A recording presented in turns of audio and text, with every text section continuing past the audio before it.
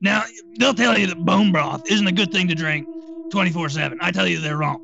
These are the same people putting fluoride in your water, chemtrails in your air, and you're going to trust them over me. Absolutely laughable. Hillary Clinton is a goddamn demon. You really do the voice well. Like if I close my eyes, it's Alex Jones is whispering sweet nothing. She's a telepathic vampire. Isn't that what he said? A telepathic space vampire, soul-sucking vampire or something? The lizard people actually exist. And you're just like, where did we jump to this point? Like, how did we get here? What if there are lizard people? I've got a couple things I'm interested in.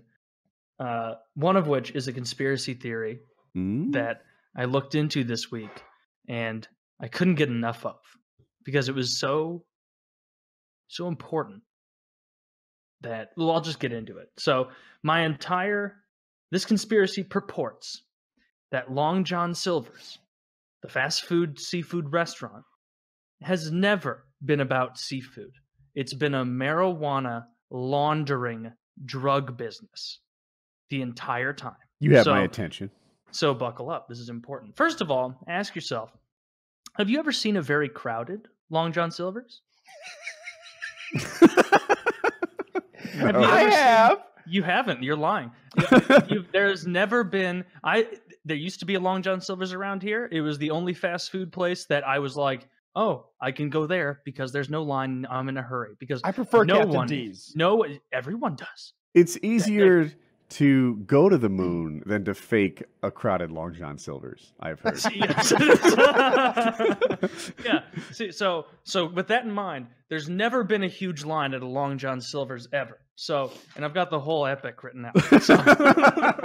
So the history is that Long John Silver's started in 1969 in Lexington, Kentucky, from a man named Jim Patterson, and he wanted to have a seafood restaurant, a popular seafood restaurant. That's what he wanted to do, and he wanted to do it fast food because no one had kind of stormed, no one had done that yet.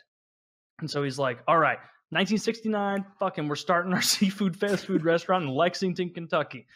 Never quite takes off. Meanwhile, there was a moonshining family only a few miles away that had made a fuck ton of money during Prohibition. But after Prohibition ended, they were struggling, and they were kind of, their gang hold on the area, who knows how big it was in Lexington or in the surrounding areas. Big. It was maybe they were starting to lose their hold because income wasn't coming in as quickly. The guy's name was Johnny Boone, and Johnny Boone was the descendant of those moonshiners, the child of them, and he wanted to get his criminal enterprise back up. And so he decided, I'm going to get into marijuana.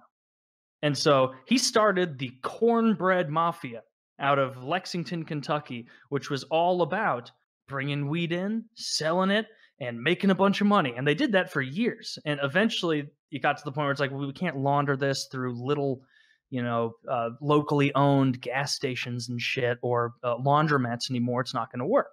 We need to find someone we can launder this through. Who do they find? Jim Patterson, the owner of Long John Silver's. They go, Jim, we got a lot of money. We know that your little seafood restaurant is struggling. How about we help you expand a little bit? And so for the next 20 years, Long John Silver's is expanding across the country. None of them have ever been busy. None of them are serving fish. It's all Johnny Boone's weed money coming in, laundering through Long John Silver's, and then they get it back. And so they both agreed to it.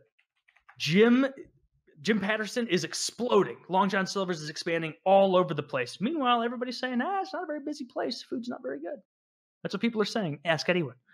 And and so the pot is making so much money, and Long John Silver's is spreading so quickly that Johnny Boone becomes the godfather of grass in the South in the 80s. And so in the mid-'80s, the FBI starts looking into Long John Silver's and into Johnny Boone. And they catch Johnny Boone between 87 and 91. That's when the investigation was, and 91 is when they finally nabbed him up. And so they nab him up, they put him in prison, but the Cornbread Mafia doesn't want to stop. They're rolling. They've got lots of pot money. They've got so much pot money that they they sponsored commercials for local politicians going against heroin because heroin was getting big at the time, and they wanted the public perception of heroin to be heroin's evil, heroin's bad, heroin will give you AIDS because, you know, the 80s AIDS scare and associating anything with AIDS in the 80s was a death sentence. And so they were associating heroin with AIDS as much as possible, and that did successfully for a little while in certain regions, slow down heroin consumption. And what did that do? Boost up marijuana consumption. And that helps the cornbread mafia a lot. And so the crux of this is that Long John Silver's has never, ever been popular. They've never independently turned a profit.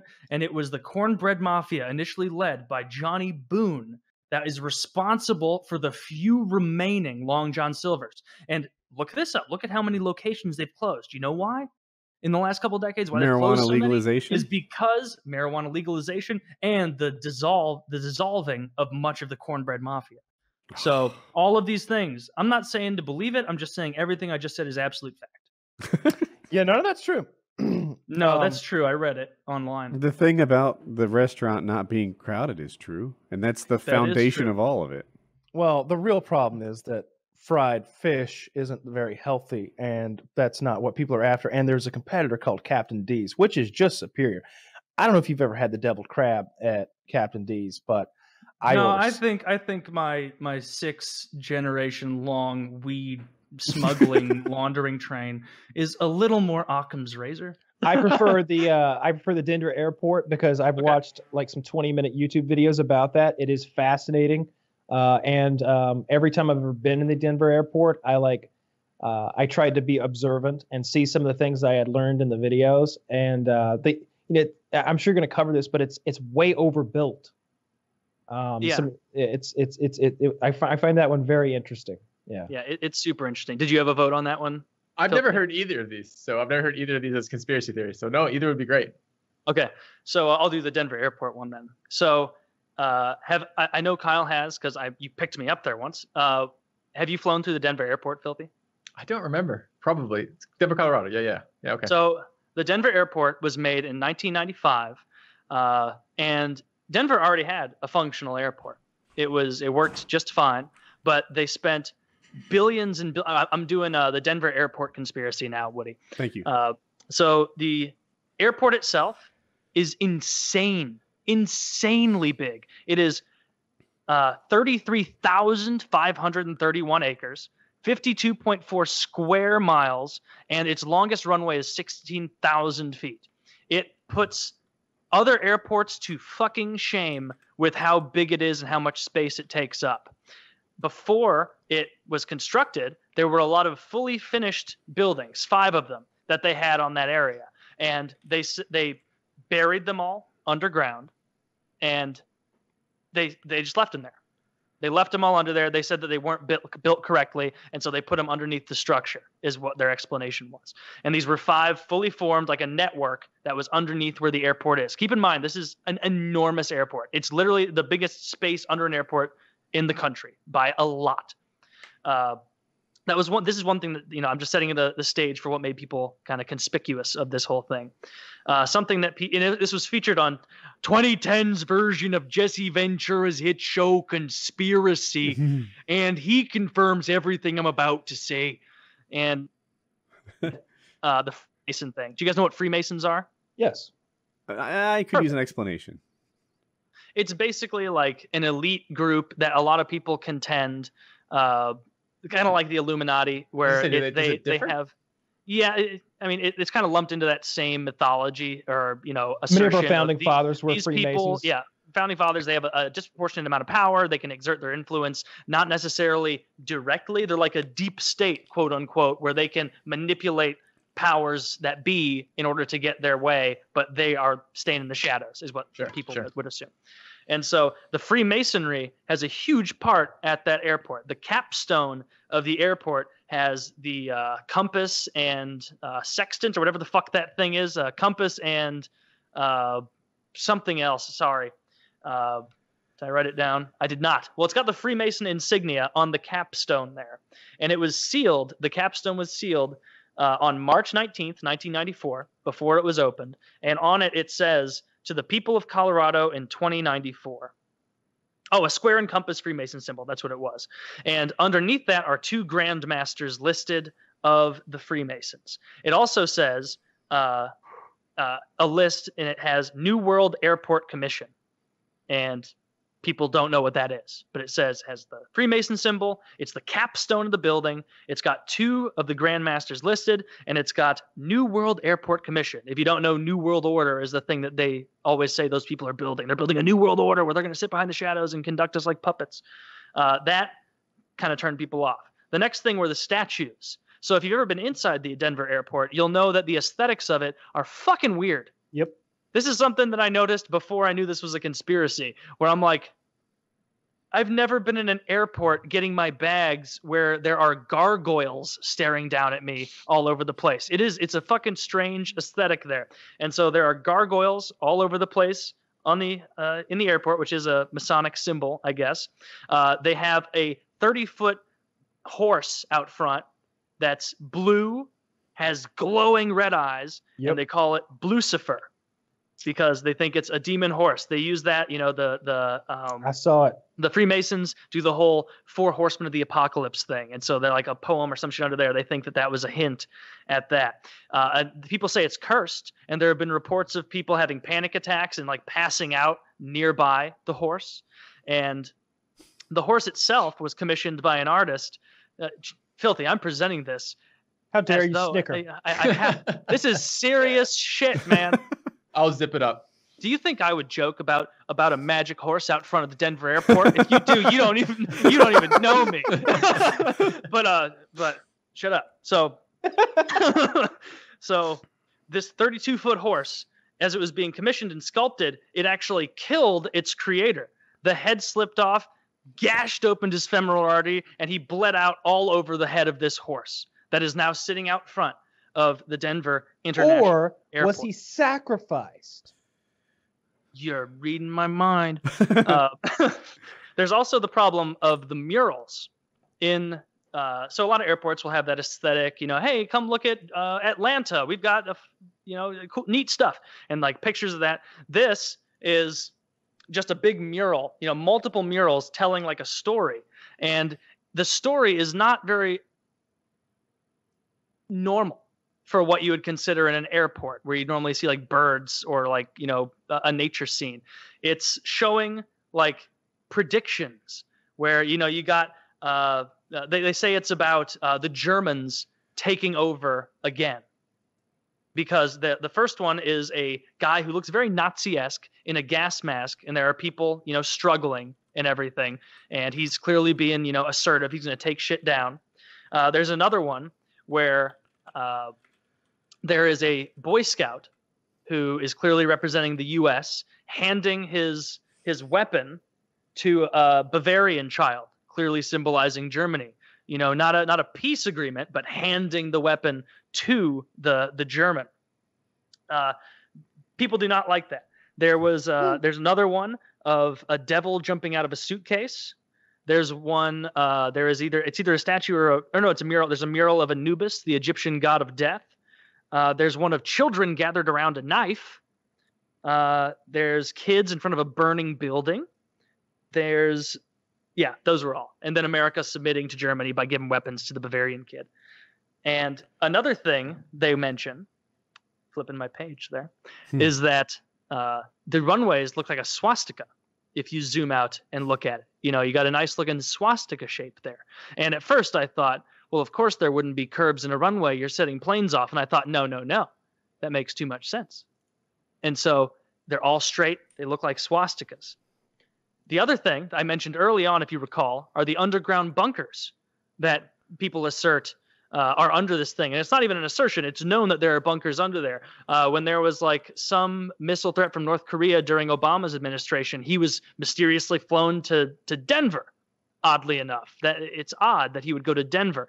People speculate or postulate that this might be a place to house undesirables in some sort of apocalyptic scenario where no one would know. Or they say that part of it might be to keep the elites safe in the event that something were to happen that was calamitous. So it's full spectrum, really, for these. Full spectrum. They're multi-purpose rooms down there. Yep. the 5 buildings were completed and buried intact, totally functional down there.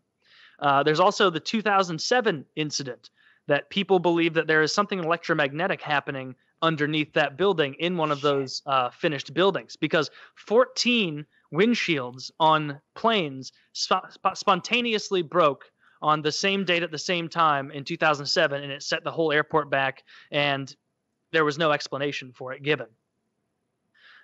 There's also the 2012 Aztec apocalyptic insignia above a couple of the murals.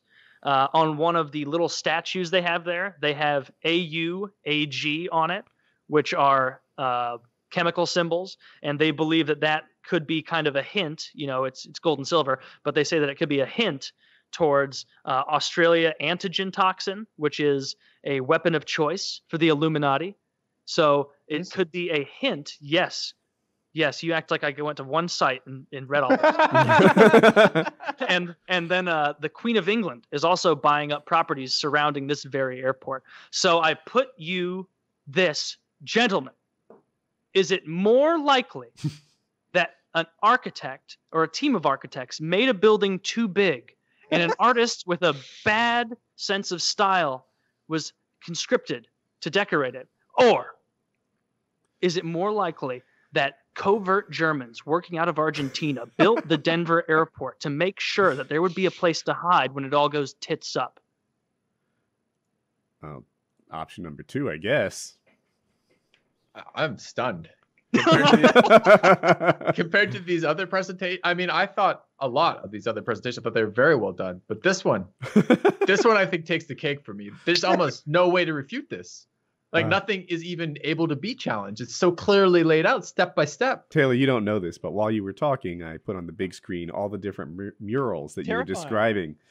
Yeah, they're seriously fucked. They're not good murals for an airport. That much is fair. I'm like, but there are gargoyles looking at you. Major airport, right? Like I've been to JFK and LaGuardia. I've been to LAX. I've been to Vegas and Denver and Atlanta. No Nazis.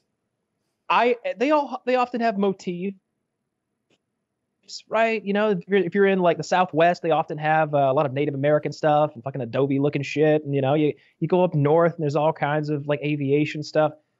That's bizarre. No other airport has that. Like here in Atlanta, we've got, weird. You know, sometimes it's a bit like, it's like a local museum, a little bit of local history and flavor. Or sometimes it's aeronautic history specifically, you know, that makes sense. And that's I could just, bizarre. Well, I mean, the Illuminati or the Freemasons, whoever it is who are behind this, I mean, clearly had the same thought. They wanted a little bit of their local culture portrayed in the airport.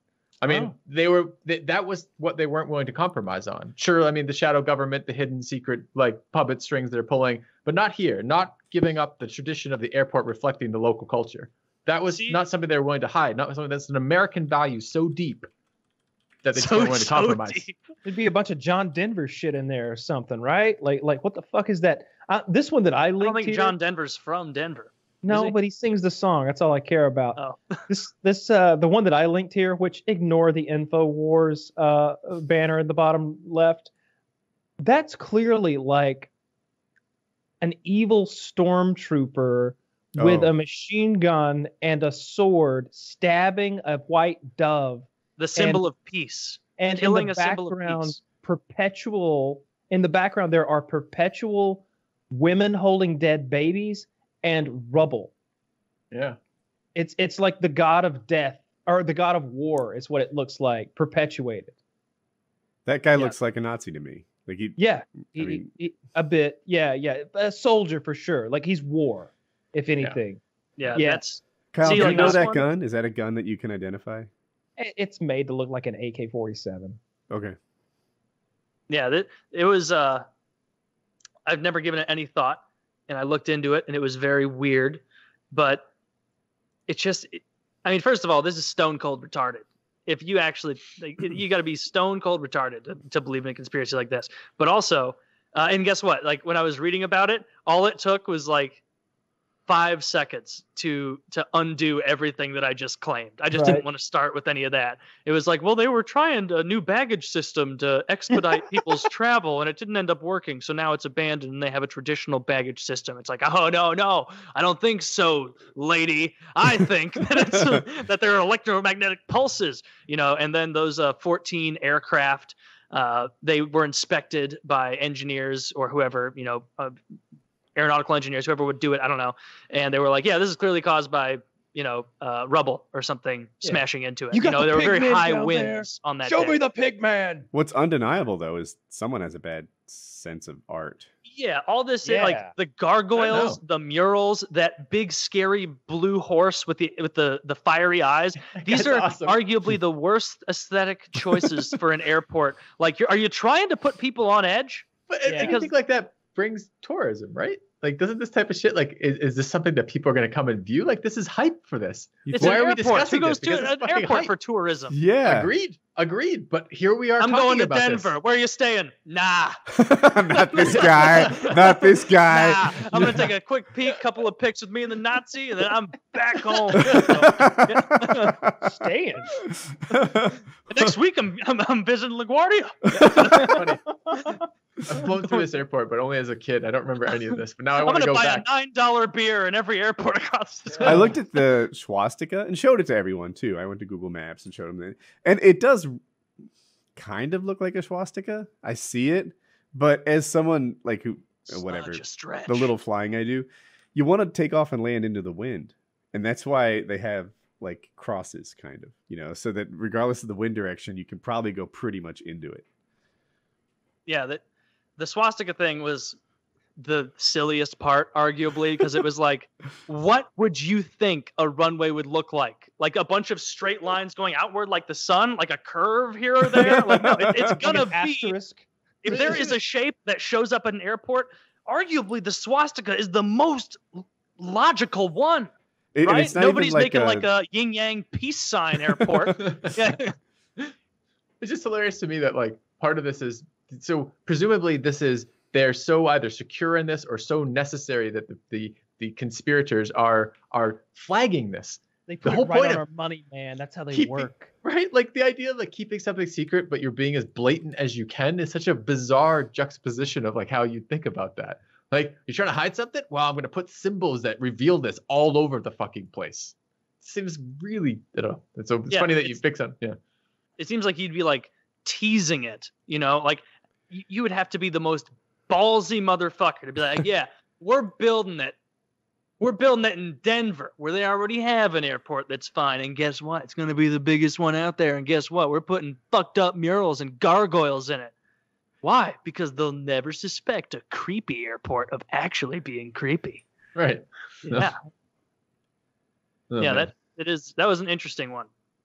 Like a lot, like clearly it's retarded, but it's interesting the stuff people read into this and the fervor that some people will express on something as minute as whether or not the Denver airport has buildings underneath it. Like, who could possibly, well, I ask, who could possibly care? We're talking about it right now. Yeah. Yeah. That horse does not make me want to fly. That horse is amazing.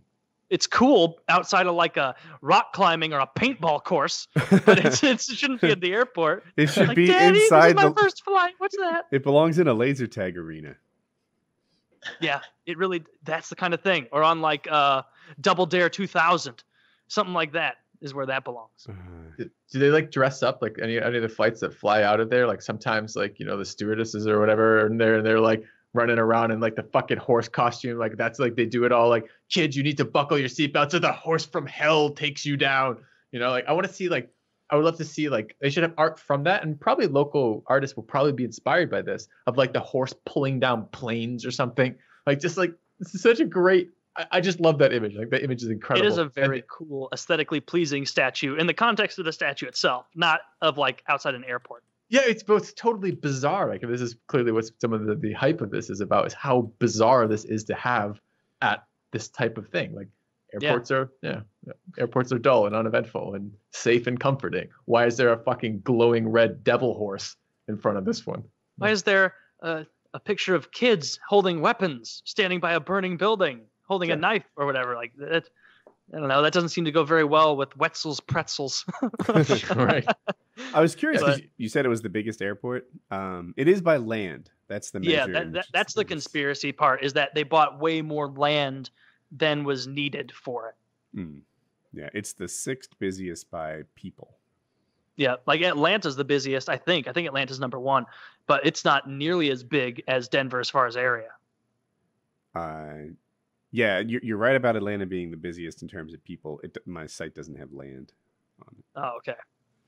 Well, I'm going to need a source on that. Yeah, right. Yeah. Tell us if you guys want this conspiracy shit to be a recurring bit, because I think it's entertaining and engaging and interesting to hear the things people believe, especially the sillier ones like this. Like, this is something like one of the conspiracy rabbit holes. Like, I keep trying to go down, but I can't find anything good for it. So, like, Antarctica, what the fuck is going on down there? And why, if you, so like, there are military bases down there. Like, lots of countries have military bases down there.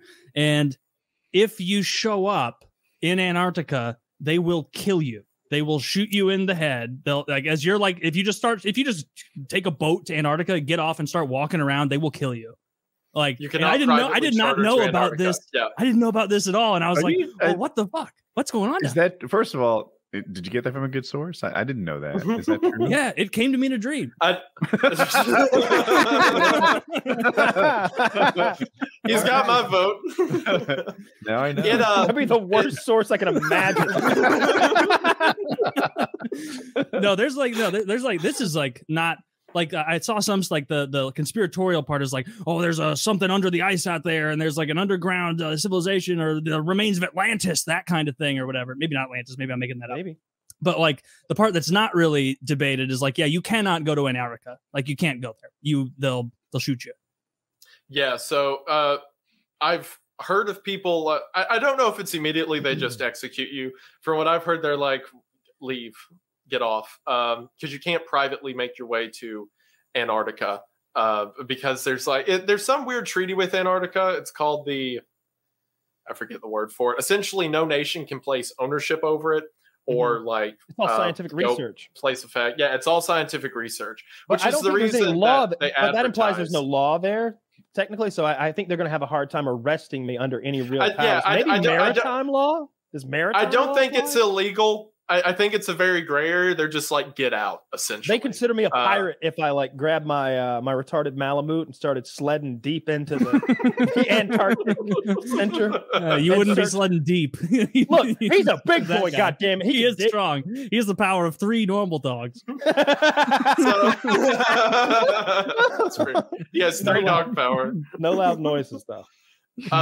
So the conspiracy around Antarctica begins with World War II. There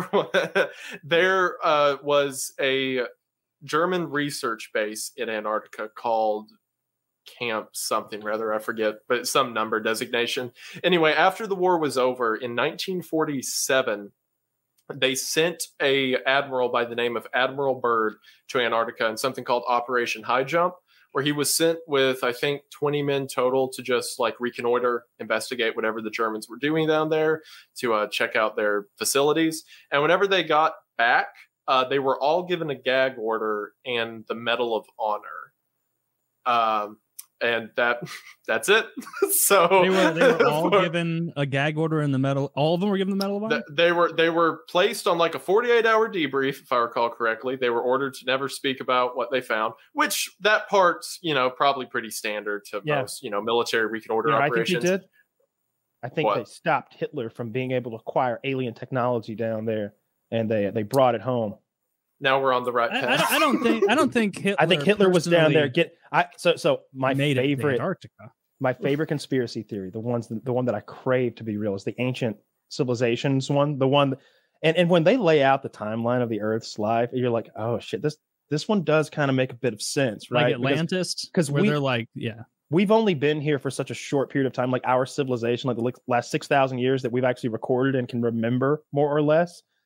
And the planet's been habitable, and we've been humans like we are for a very long time. Like we could have easily peaked and like been like pyramid building, and then lost that and then 50,000 years went by. We resorted back to like hunter-gathering people who don't even understand agriculture, and then we could have done it 3 or 4 times in the amount of time there's just no evidence for it, right? And so that's when you got to look to places like maybe Antarctica, maybe like wasn't that a tropical place a long time ago, probably predating humans, but I know at some point it was like maybe close to where Australia is. Over like enough millions of years, all that shit's cyclical, right? With like, because you had Pangea or something, right, where everything was one giant megacontinent and then it broke up. But for a long time, I think Antarctica was more of a tropical thing, like in the Australia area ish. If there was something that like changed in elevation, we would have found that under the seas by now, or no? Because I guess that we really haven't been. I don't think we've charted the seas very well. What do you mean by change in elevation? Like if there was, like if it was like, oh, there was this that's the only one I know, so I keep saying Atlantis. Oh, it used to be here, and then the water levels changed a million years ago, and now it's deep under the sea or something. That's actually fairly common. Not just in like ancient civilizations, like the Greek city of, man, I know all this stuff until I'm asked about it. There was a Greek city near the coast that was like this sprawling landscape that was flooded in, I forget when. That's supposedly the inspiration for stories of Atlantis.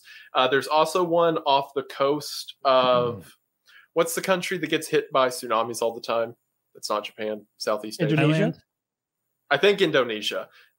There was a city that was built in like the 1300s that had gone completely underwater. And what was wild is a couple years ago when they got hit with their last tsunami, this place has been underwater for hundreds of years. When the water drew back before the wave, for the first time, the entire city, like this underwater city with these statues and buildings, the footage of it's wild. That's really cool. The people who took the footage were having a terrible time. But I really like the idea of ancient forgotten technologies that might differ from ours greatly enough that they would be cool and interesting and maybe something could be discoverable. I think that Baghdad battery shit is bullshit. I don't give a goddamn. It's just, it was probably a sex toy. They were putting that thing on somebody's clit to like. I don't know what that is. Your they found these like primitive like makeshift batteries. It's like a clay pot with I think you got like an acidic solution and maybe a copper tube or something like that, and maybe there's another metal that's involved. But in any case, it could form an ancient battery. You could make an electrical charge.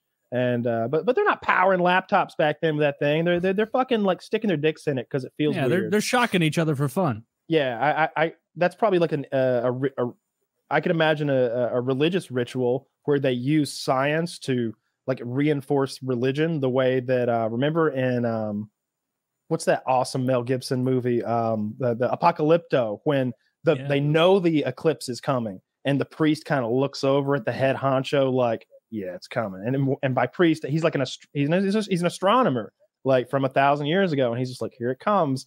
And so the king is like, bah, bah, bah, bah, bah, the sun disappears, and they're like, holy shit, the boss made this. And then he's like, and come back, like as soon as the priest gives him the go ahead nod for that. And it's like, you can imagine how you're gonna get in line for a man who does something like that, like a guy who can make the sun disappear and come back.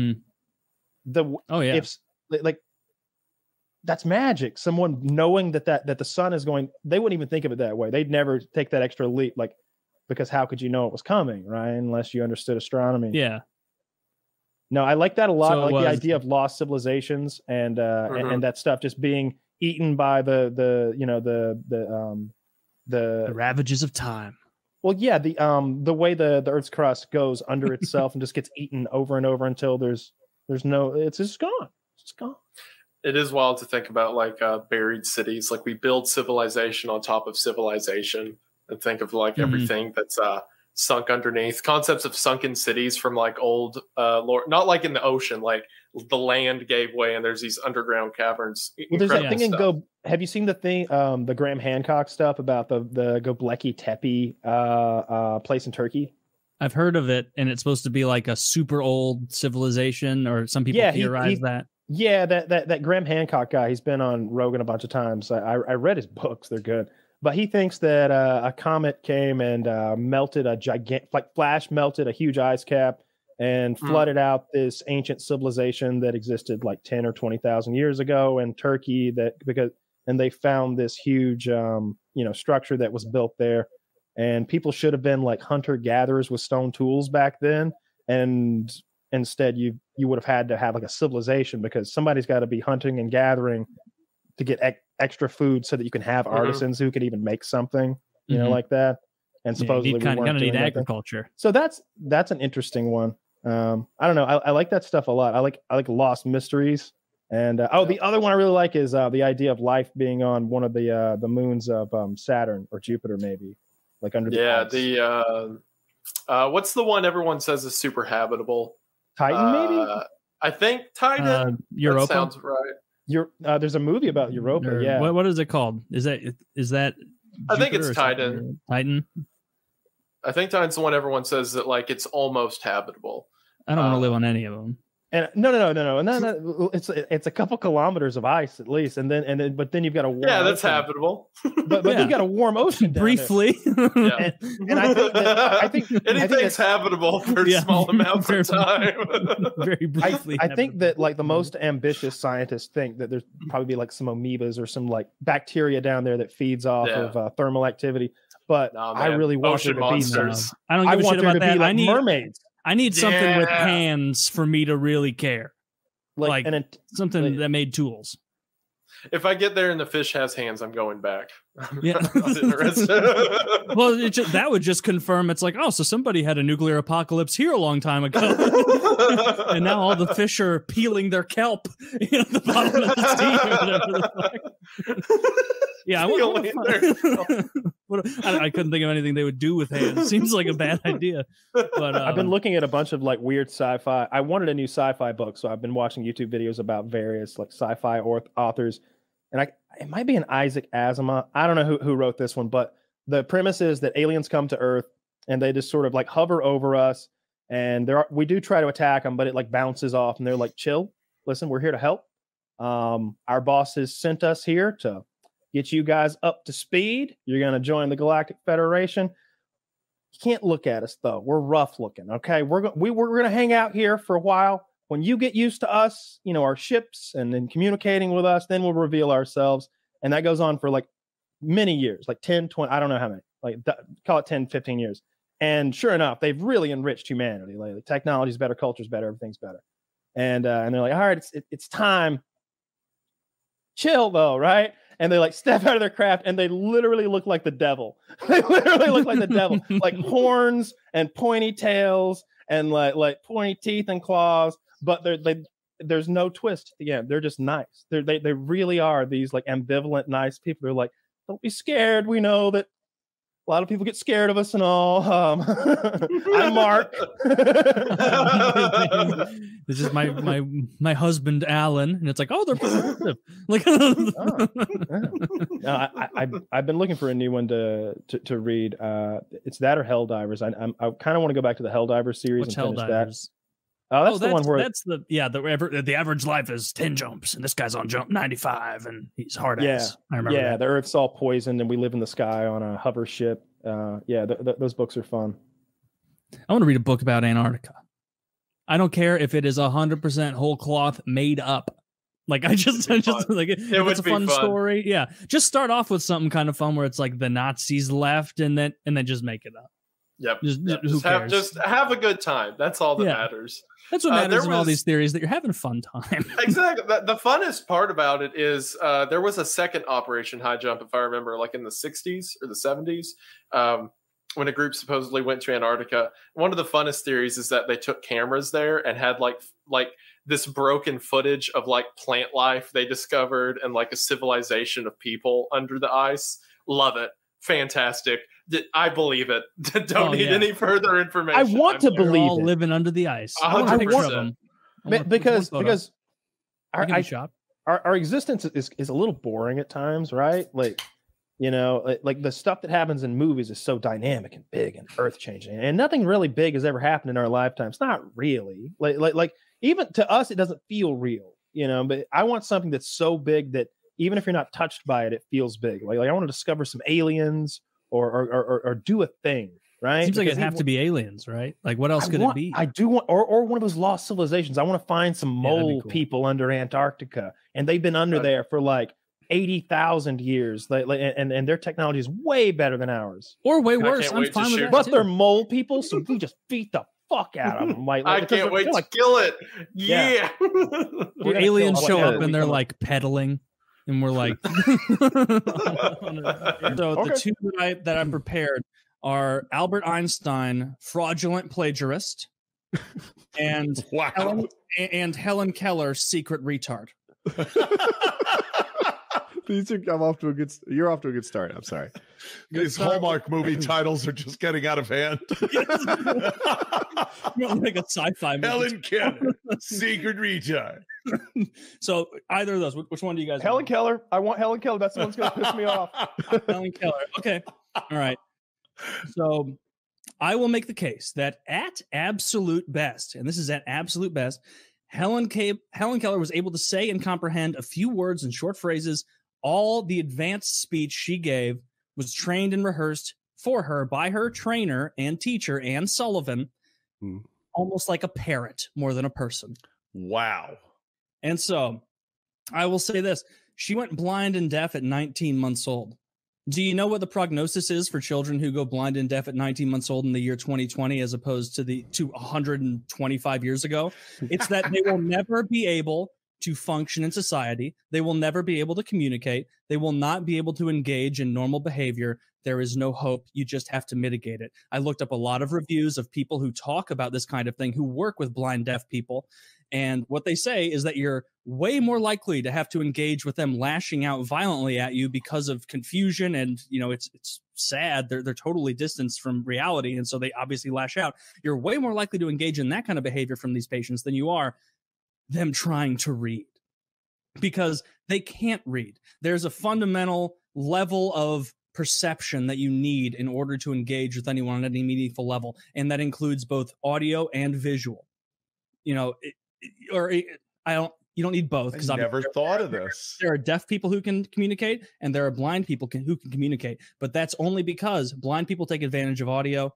Deaf people take advantage of visual. That's the only reason that it's able to be done. Is it a coincidence that in all of human history, there have been blind, deaf people? Not once in human history, other than Helen Keller, have they been able to engage with someone like this and speak in this way. And also, and you may say to me, "Oh, there was someone 50 years prior to Helen Keller that was also a taught blind, deaf person." That person is even less credible than Helen Keller. They literally are. I went on a deep fucking dive with it.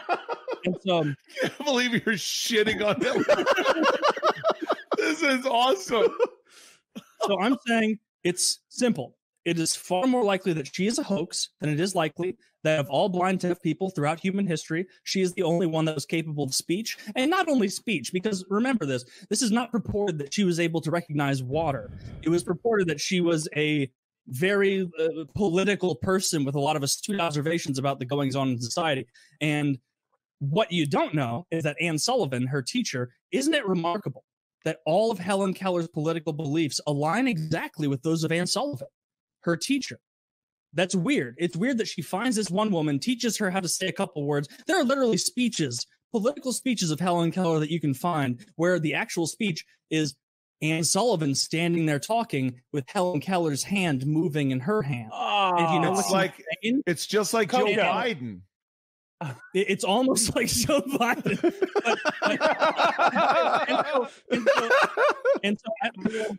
I will say this. There was an established way that Anne Sullivan said that Helen Keller communicated, and that was to make single measures, single positions in the hand of Anne Sullivan that meant different letters. Yet in all of these speeches, Helen Keller is furiously signing, not that furious because she's retarded, and what it turns out is that Anne Sullivan is speaking at a normal pace, a normal everything, giving normal speeches about politics, her beliefs, everything. Hey, try and speak one sentence to me, Kyle, where instead of saying the words out to me, you spell them out. And not even with your hand, spell them out with your mouth. How long does it take? Say, "Hello, my name is Kyle," with just the letters. F-U-C-K space Y-O-U. All right. Oh my God. How much longer that took than saying, he's making great How dare you points disparage here. the miracle worker? No, Are you no, fucking kidding me? another Helen point. Keller was a scam? That's Patty Duke, Helen motherfucker. Unbelievable. Do you think there's one blind deaf person that's ever achieved this? And not only that, she mimics the exact political views of her teacher, which are very, extremist views in a lot of situations, especially for the time. You think that's a coincidence? You think that's real? You think that now? So in the last 120 years, no other deafblind people have been able to be reached this way. No other ones. All the advancements in science, all the advancements in everything, none of them are reached. That's fucking crazy. Isn't that weird? Where's Ann Sullivan? Ann Sullivan's dead. You got to dig her ass up. Get to the bottom of this. Dig her hands out. What a great point. So Ann Sullivan used to talk at these things. She would be the voice of Helen Keller, allegedly, and Helen was supposed to be talking to her, and she would talk in a normal cadence. Yes, and she would speak. So that's impossible from what you just demonstrated, because she's getting one letter at a time. That would be a long, drawn-out speech. Yes. What's hilarious? Is it possible to have shorthand like a court reporter? She can't even see or hear. You think she's doing I love this. I love this. And so I maintain Helen Keller. I maintain My question, Taylor. This bitch has been retarded from the start, and we've all been bamboozled. Is Helen Keller even in on the ruse, or is she just playing palm tickle games the whole time, unaware that there's a speech happening? Of course, she's not in on the ruse. She's retarded. If she's retarded, maybe she's the mastermind. Also, here's another thing. The big thing from the miracle worker was the scene where Helen Keller and her retard voice is like, what? And saying water on there. There's no way to falsify that claim. She doesn't know if water means water. She doesn't know if water means wet. She doesn't know if water means cold. She doesn't know if it means the sensation of water rolling over her fingers. There's no way to falsify what she could possibly mean by expressing that term. And so for that reason, I say it is absolutely 100% verified based on this 2-page document I made earlier today that Helen Keller was a fucking retard. And she absolutely was used by Ann Sullivan. And let me add to this. She came from a very, very wealthy family, and her parents did not want to accept that she was retarded. They were very afraid of that. And so they paid Ann Sullivan. We saw that in the movie where she would go around and just smash things on the table and take everyone's food like an animal. Exactly. And so her parents were desperate. They would pay any amount to any teacher. You think Ann Sullivan was the first teacher that came in there? No, there were tons of teachers that came in prior that said, yeah, I'm sorry, she doesn't have a lot of money. Screaming. She can't engage with reality, unfortunately. It is very sad. It's a very sad story. But that doesn't change the fact that she had rich parents who were heavily invested in her not being a mental midget. And they used Ann Sullivan, who then used Helen Keller to both raise money for her own political causes and espouse the same beliefs that she held in order to get publicity. Something else you don't know about her. She did not get publicity and become famous after all of her stuff, all of her speeches. She was a novelty way before that. She was a novelty way prior to any of this. Just when she went to an all-girls school who could obviously speak and see and hear, that was like a national news story in the early 1900s. Oh my God, she's really going to school with these people. How can you graduate school in 4 years if not only can you not go back and reread things and reanalyze things without someone giving it to you, but you also have the ability to read when a paragraph takes 5 hours to read, you're not graduating the same time. This shit is so absurd. It is so absurd on its fucking So why face. would they give her like a diploma? Because didn't she get a university diploma also? And she was famous. She was famous. Yeah, and yeah. So what motive would the university have?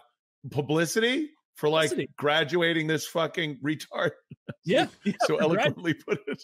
It sounds to me like what you're saying is Helen Keller, secret genius. Secret retard, and there we go. There's wow. I am stunned. Dude, that was fucking concise. I give it to you. Thank you. She's a retard. So there's my first one. The Einstein one's even better. But yeah, let's do it, man. We got to get us a little retarded kid. Does that one link more right thing? for Wouldn't you boys? we have? You're right. Wouldn't we have seen more deaf, blind people excelling, especially in this day and age? You look at people with disabilities that kept them out of any type of social interaction even a few decades ago, and now people are living perfectly well in society with certain mental problems, and you would think you'd get one more Helen Keller who would be deaf and blind and going around and touring, and it's almost like it's almost like it was easier to bullshit people 130 years ago. It's almost that's what very good. No, because what you're describing is exactly what they did with Coco, the gorilla. It would Coco can't speak at all. She just makes symbols, and the bitch, her Ann Sullivan, just says what she thinks Coco means. It's the same exact thing. I was absolutely devastated when I deep dived into Coco. I was like, oh no. This gorilla wasn't talking. I loved that story. I loved it so much. It's adorable with the kitten. It puts the hat on and shit like that. So, I'm fine with Coco. You know something else with Coco is that she had a fixation on nipples and breasts. And so there were people who took out like cases against the zoo because like some chick reporter would show up and be like, I'm here to talk to Coco. And then some zookeeper would be like, yeah, she likes it when you pop your tits out. And like there were newscasters who do that. So Coco could like grab the nip or something, and so nice Coco. Sexual harassment. I wish you had made your conspiracy theory that Coco was in fact not a gorilla, but a man in a gorilla suit. No, that would be something. Now that would be fucking hilarious if a guy dressed up as a fucking gorilla and had perfect sign language. Yeah, but also like titties. Yeah. Woody, I did manage to open your the third one. I think should work. The third one works. Yeah, one works for me. Yeah. So Woody likes to create PowerPoints to go along with his conspiracy slides, and so just because we always vote at the end of these, because the goal is to try and convince people who is compelled by my Helen Keller presentation. Oh, Jesus Christ! You're gonna win. That was crazy. You're gonna win. I haven't heard Kyle's yet, but. I'm throwing away all my Helen Keller memorabilia I have around the house. Fuck that. You kicked off so strong.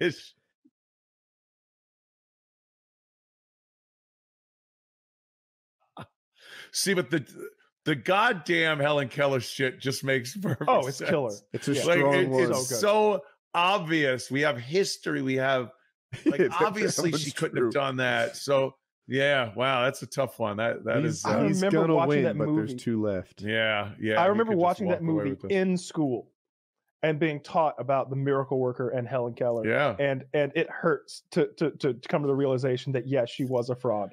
Like he's brought this up before, and I was like, "You're just an asshole. You're just an asshole." She's an inspirational story. My childhood. But if he's to be believed, I've done zero research on my own that no one has ever done what she did. Then you're left with two options. Either she's either a genius or a retard. It's literally one or the other. Like she's like either the smartest deafblind person that's ever existed. Like if she'd had her senses, she'd have been Einstein. Yeah. Maybe not Einstein, because apparently he's about to disprove Einstein. But oh yeah, right. or she in fact was a literal retarded person. I think it's like when like Ann Sullivan must have been like with Helen thinking it was like a dog. You ever see people online? They're like, "Look, my dog," and it goes, "Oh, it's saying I love you." Yeah, my dog said I love you. It's like, no, your stupid dog didn't say I love you. Right? It made three syllables. I'll give you that. Shit or something. Instead, it's more like it's like this, and she's like, she says that capitalism is inherently flawed, folks. Yeah. I don't know. Let me read you a supposed quote from Helen. Oh, okay. I would like to hear a quote from the great Ms. Keller. Did she ever get married? That would be interesting. Oh God! From her that lines up exactly with the beliefs of her teacher. It is.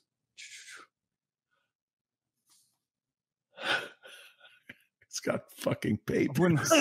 When we watched that movie in junior high, the only thing I remember is the 20-minute speech our teacher gave us about how if anyone laughed at the end of the movie, how much, like he had a whole chart on this is how, if you snicker, this is how much trouble you're going to get in. Yeah. All right, man. We don't, God, you fucking, funny. You are showing us this movie. We don't want to see it. Yeah. Can I just conjugate verbs in the outside, please? It was a great way to find out who was going to be a comic in the room. Yeah. Like, oh yeah, okay, that's going to be a comic. He sat on my desk during the entire movie. I believe that. Your balls are on my hand, dude. He's like, tell your parents, they're not going to care. Yeah, you're right. You're right. Can I at least watch? It sounds funny. What's going? No, you may not watch. Try watching that movie as a 16-year-old and not cracking the fuck up. It's so funny. Yeah, there's no way. So, can we walk out of that class like drunks, like just silent? That was the good shit, man. That was the good shit. So tell me if you think this seems more likely to have come from Anne Sullivan, her teacher, who is very politically motivated, or more likely to come from a person, the only person in human history, blind, deaf, and mostly dumb, that can't that can actually Pinball wizard. Yeah. Here's Helen Keller's quote, translated by Anne Sullivan. Our worst foes are ignorance, poverty, and the unconscious cruelty of our commercial society. Oh, fuck. These are the causes. These are the causes of blindness. These are the enemies which destroy the sight of children and workmen and undermine the health of mankind. Does that seem like a blind, deaf person? Nah. Helen Keller said that? No, how long did it take her to say it? How many months did it take her to say that? She was a college graduate, Taylor. She speaks like that. Anne Sullivan said that shit. I'm throwing this in the finished box. I win. Oh my god! Either that retard was more eloquent than all of us combined. It's a slam dunk, my Or friend. the more likely thing is that she was manipulated and used. So, just saying.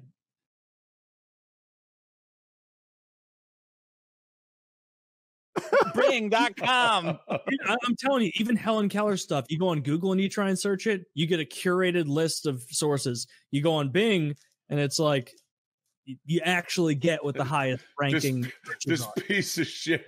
Yeah, piece of shit. Helen Keller is the first thing that comes up. What I was searching was retard, bitch, idiot.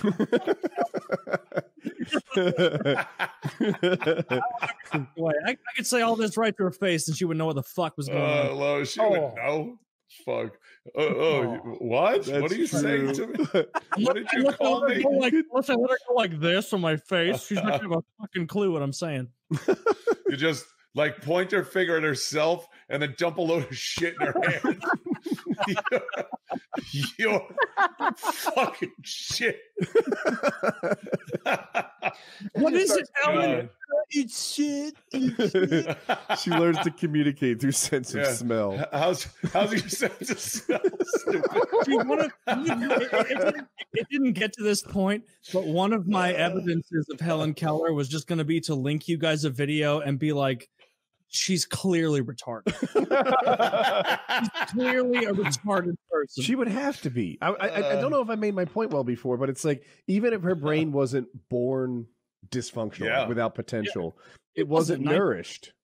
Yeah. It's not getting the input. My mom's it's an a teacher. empty hard drive. My mom's a teacher, and she has seen those environmentally retarded kids who just like grew up with like dumb parents who didn't like talk to them at all, and now they're retarded, and they'll never be like the same again. Like if they had been fostered in like an educational environment, okay, you could work at Walmart, Billy. But instead, they grew up absolutely malnourished mentally. Yeah, it's so interesting. There's a specific amount of time that a child has to learn the basics. And a parent has to be very nurturing and fostering, and they have to learn things by touch and smell and all their senses. And if they don't, in that really limited amount of time, they're going to have all kinds of developmental problems later. So true. you got to get in there early with that shit. That's why. So I have some expertise. I have a special needs son, and he had like a big language delay. So we spent like our whole lives racing the clock, trying to get him to certain language. Right. Those what are they called? Landmarks. Yeah. Because whatever, he turns 21 and you can't expect a lot of speech improvement after that. Yeah. It's such an odd, fucking amazing thing how that works. It's just goop. Why does the time matter? Right? Yeah. It's just a big load of goo. It's not a fucking computer with a timer and a circuit stops. It's Right? just goo. And what's It's so fucking special about goo in your language? You head. could learn something. If you had to Yeah. learn, I don't know, a new city or something, you'd be Right. fine. But Yeah. you can't learn a language? I don't know. But Like a language, and that's the weirdest thing. Like children learn their basic language without a book, without just hearing shit. Yeah. And then you could spend a year in fucking France. You're not learning French. Yeah, Like I don't think without a book or something, just hearing shit, I don't think you'd learn it. It's neuroplasticity. There's a point at which your brain becomes less receptive to receiving that kind of input, and it's much younger than we would think. And so, like, Yeah, but I will yeah. say that Helen Keller was not environmentally retarded. Like, she didn't come from a bunch of like a retarded family. She came from a very rich family, like I said, but she had a disease at 19 months that knocked out those senses. Was it scarlet fever? That had is that. literally what they said it was. Yeah, I had It was scarlet fever the at 2 scarlet years. fever. Um, You did? yeah. When the fuck were you born? 73. Christ. No. Holy shit, you had the Cholera scarlet fever. Oh my goodness. Oh, yeah, we had the Dysentery? what the fuck is the bee plague called? I can't think of its name. The bubonic plague? That's what I'm going for. I had the Yeah. bubonic. Bubonic Like plague. Black Death? I was trying to That's avoid what the you had? embarrassment of calling it the bulimic plague. Bulimic I plague. couldn't get past it. I'm stuck on it. A squirrel with the bubonic It made plague me was just throw up found a in lot. Colorado. Oh, Colorado, that's- they just found a I squirrel. read with the that was bubonic normal, lock it though. down. I read Yeah. that squirrels I don't think it's often that have big a it. deal, though. Like, I think the Yeah. bubonic plague is totally curable with Yeah, it's antibiotics or penicillin. something. It's Fucking not a big thing penicillin anymore. now. Yeah, penicillin. So, but they're like, oh, squirrel has it. So we're all supposed to lose our But fuck I minds think again. squirrels have it. I read squirrels have it a lot. I have to check my Well, they do. sources. Yeah. Yeah, Yes. but it's like the year of the shark. I don't remember this. Sometime like I don't know, Yeah. 7 years ago. The Awesome. sharks were fucking everywhere. The East Coast. Yeah. Every time there's a bite, they made the Time magazine is covering it. The year there turns out that was about a normal year for sharks. It was just a Yeah. media creation, It's And- how Yeah. they present it. and that might be media what. does this with everything. They do it with Yeah. everything. Every The- fucking thing. Media has the unique ability to construct narratives wherever they see fit. Like they can just do it. They can just They create. scare the shit out of people, make them do things, which is exactly what I think this COVID thing is. But whatevs. Well, I don't know about It's like COVID. attack. I was more talking about the media pumping up this fraud Einstein Oh, that guy. Or that fucking retard Helen Keller. or that fucking retard Helen Keller. She can go fuck herself. Well, not really. She can't go fuck herself because she was a No. retard. No, Man, her but- hands work fine. I would just lay my dick in her hand and tell her to read the fucking Bible or something. She's just going like this. She's Yeah. rail off your cock. Yeah. What if that like her communication style gave her this like extra dexterity and she gave great hand jobs? Oh, Watch, a watch Helen Keller hand job. even her hand is fucking retarded, and she's doing shit. She doesn't know what's up. I'm done with the. I'm done with the apologia for Helen Keller. She can go I fuck love this. I am watching videos. I am going down the Helen Keller fucking rabbit hole tonight. And you know what? You know what so much of the Helen Keller rabbit hole for me was? It was watching videos and being like, "This doesn't support my conclusion." All right, let me find something that supports. That's my life, by the way. That's my Let me find Facebook something feed. that supports my fucking That's Twitter. That's Facebook and everything. Fuck was you, like, fuck no. you. Oh, that agrees with what I think. Yeah, it's like she learned by blah blah blah, and I'm like, this shit ain't funny. Who cares? No, I'm out of here. So that brings us alignment to Albert Einstein. So my contention with this conspiracy is not that Albert Einstein was some idiot, some moron. It's that media and pop culture has turned him into a guy who discovered all of these things around the same time. And yet when you actually do a deep dive on it, you realize that even contemporary scientists, this part isn't a conspiracy at all. Contemporary scientists with Einstein fucking hated him because he had a habit of plagiarizing. He would not give people credit for things that he found out. And so basically the way they describe it is this, is that let's say Kyle, Woody, and I are building an obelisk, right? And Kyle puts a stone down. Woody puts a stone down. Kyle, Woody, Kyle, Woody. When it gets to the capstone, I put a little capstone on it. And then not only do I say I created the obelisk, I say I own it because I did the last thing on there because he was notorious for not acknowledging prior intellectual people. And so here's a bunch of actual examples you can look up. People in his time were like fucking pissed about this, and it gets buried now. In 1878, James Maxwell in Scotland published Special Theory of Relativity in the Encyclopedia Britannica, which Einstein copied heavily in his own 1905 Theory of Relativity and did not cite Maxwell. Didn't cite him. Took all the research that Maxwell did 27 years prior, applied it to his own shit. Didn't give him credit. From Maxwell, Einstein, not Epstein. Einstein also on conspiracy. This conspiracy runs deep. Pedophile Island. That is a conspiracy. Yeah. Another key part of relativity was that the idea that speed of light was a constant and was independent of the motion of its source. That's something that Maxwell wrote about in 1878, and then that Einstein co-opted and pretended he discovered in 1905. Maxwell studied the phenomenon of light extensively and first proposed that it was electromagnetic in nature. He wrote that in 1878, stolen by Einstein. 1898, Paul Gerber in Germany publishes the exact equations in Annalen der Physik, which Einstein published 17 years later in 1915 as his perihelion motion of Mercury, with no credit to Gerber, claiming that he was in the dark and he suddenly came to it in his sleep. In 1920, after being pressured on this, Einstein admits to plagiarism. He admitted to it.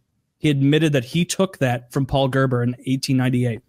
1900, Max Planck and Wilhelm Wien of Germany developed the quantum theory, which Einstein plagiarized in his light quantum paper in 1905. He did not cite Planck nor Wien, even though later it was clear that he was copy-pasting, or whatever the version of that was. 1903. Yeah, 1903. Olinto de Preto publishes E = mc squared in Ate, a scientific magazine which Einstein was an avowed avid reader. He later claimed as his own work, and he failed to cite de Preto. Took the E = mc squared, published it years later, took it for himself. 1905, Albert publishes 4 groundbreaking essays in the field of theoretical physics. What they don't tell you is that this is stolen from people by the names of James Maxwell, Henrik Lorentz, Joseph Larmor, Olito de Preto, Robert Brown, Ludwig Boltzmann, Frederick Hassenor, and George Fitzgerald. All of these people wrote about this years, sometimes decades prior, and he amalgamated all of their research into an unoriginal piece that he then released without citing any of them. And media, pop culture grabs onto that and says, oh my God, Einstein's discovered all this. Meanwhile, lots of concurrent, contemporary peers of his are saying, what the fuck? Like, this was an actual thing in the scientific community at the time. You want to hear about it now? They're like, dude, Einstein, what the fuck, dude? Like, we did all this. Is that we a did quote? all. Well, yeah, 1908. What? Dude. First use of the word. He does get the first use of the word dude. Hey, motherfucker, what the hell's up with you, copying my discoveries, is what he said. It was like, what the fuck? They were all very, like, this is a real thing. Scientists hated him because he would never cite people who discovered things. He would take it, pretend it was his. 1915, Einstein presents his paper and publishes the general theory of relativity based on the mathematics of Marcel Grossmann and Bernhard Riemann from a decade prior. Again, he does not cite these men. It was 1878 that the theory of relativity was first getting put, into popular scientific understanding by James Maxwell. These other guys built on it, and Einstein failed to acknowledge any of their contributions, instead doing the thing that lots of scientists accused him of, which was laying a capstone on something and then claiming ownership of everything that came prior, instead of doing what most scientists do, which is, hey, I added a little bit here. Thank you, Weissman, blah, blah, blah, blah, blah, blah, blah, all of them for it. So, a little additional thing, he was apparently so unimpressive as a physicist that he wasn't even consulted in the Manhattan Project. 130,000 people were consulted on the Manhattan Project, and apparently Einstein wasn't up to snuff. Henry Poincaré was the foremost expert on relativity in the late 19th century and the first person to formally present the theories, having published more than 30 books and over 500 papers on the topic. Extensive documentation exists that Einstein and his associates have studied Poincaré's theories and mathematics for years, yet when Einstein published his almost wholly plagiarized work, he made no reference to Poincaré's mathematics. Like I said earlier, a non-comprehensive list of those that's confirmed, absolutely confirmed, he plagiarized from James Maxwell, Henrik Lorentz, Joseph Larmor, and a dozen others. In 1895, Einstein failed the entrance exam to an engineering school in Zurich. That's interesting. I thought he was like a hyper genius. Here's Nikola Tesla on Einstein. Einstein's relativity work is a magnificent mathematical garb which fascinates, dazzles, and makes people blind to the underlying errors. The theory is like a beggar clothed in purple who ignorant people take for a king. Its exponents are brilliant men, but they are metaphysicists rather than scientists. Do you know that while he was doing all these things, he worked as a clerk in a patent office? He worked as a clerk in a patent office, a third-level clerk. Throughout years and years there, they never promoted him. They never made him any more significant. He was a third-class clerk at a government office in Bern, never progressed beyond this level with even years of experience. By all contemporary reports, Einstein wasn't even an accomplished mathematician. It has been well documented that much of the mathematical content of Einstein's so-called theories were well beyond his ability.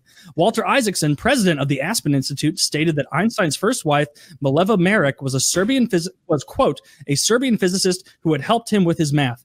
Other prominent scientists have made the claim that his wife did a lot of his math for him.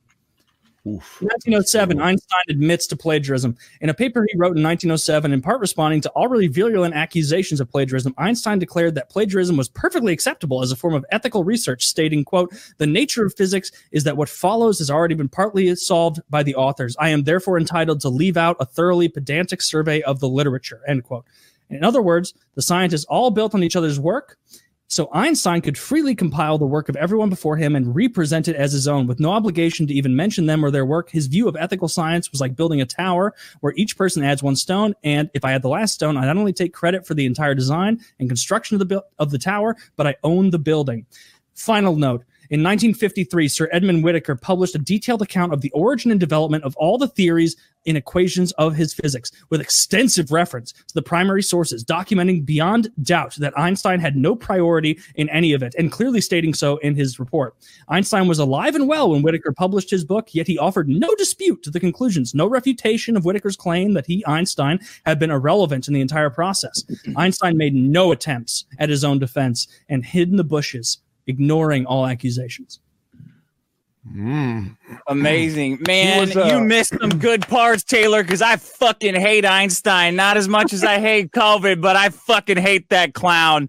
That bloviating prick. He took credit for everybody's shit and then used it to wax philosophical for the rest of his life. Here's the best part. Einstein, religious zealot. Einstein viciously and famously denied the existence or the validity of quantum mechanics until his death, quoting, "God does not play dice with the universe." I'm sorry, Einstein, but what does God have to do with physics? I think he also stole E equals MC squared from either Lorentz or Dirac. Dirac, who is barely functionally autistic, taking advantage of a mentally infirmed man to further his scientific career. Disgusting. Absolutely disgusting. The reason he was not asked to be in the Manhattan Project is because Oppenheimer knew he was a pussy. That's why. And he would never use the weapon. The nuke, that beautiful nuke, was intended to be a tactical war battlefield device, and he knew that Einstein would either not support it or give it away to the enemy. So he kept him out of it on purpose. Fuck Einstein. So your theory is that the Jewish guy was pro-Nazi? No, he was very left leaning. He was denied security access, and all the other scientists were also told not to discuss the all of this project with Einstein. I left that one kind of unconvinced. It was Einstein's letter, though, that made the Manhattan Project even happen. That's true. I got that. It's like, hey, we need to, get a move on this thing because Hitler might be doing it. I like it. I like what you said, but you could do the same thing with Led Zeppelin and old blues singers.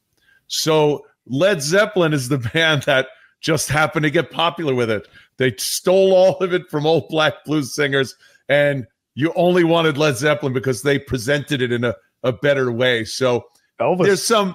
There's some equity in how you, maybe he was just more entertaining with his wacky hair.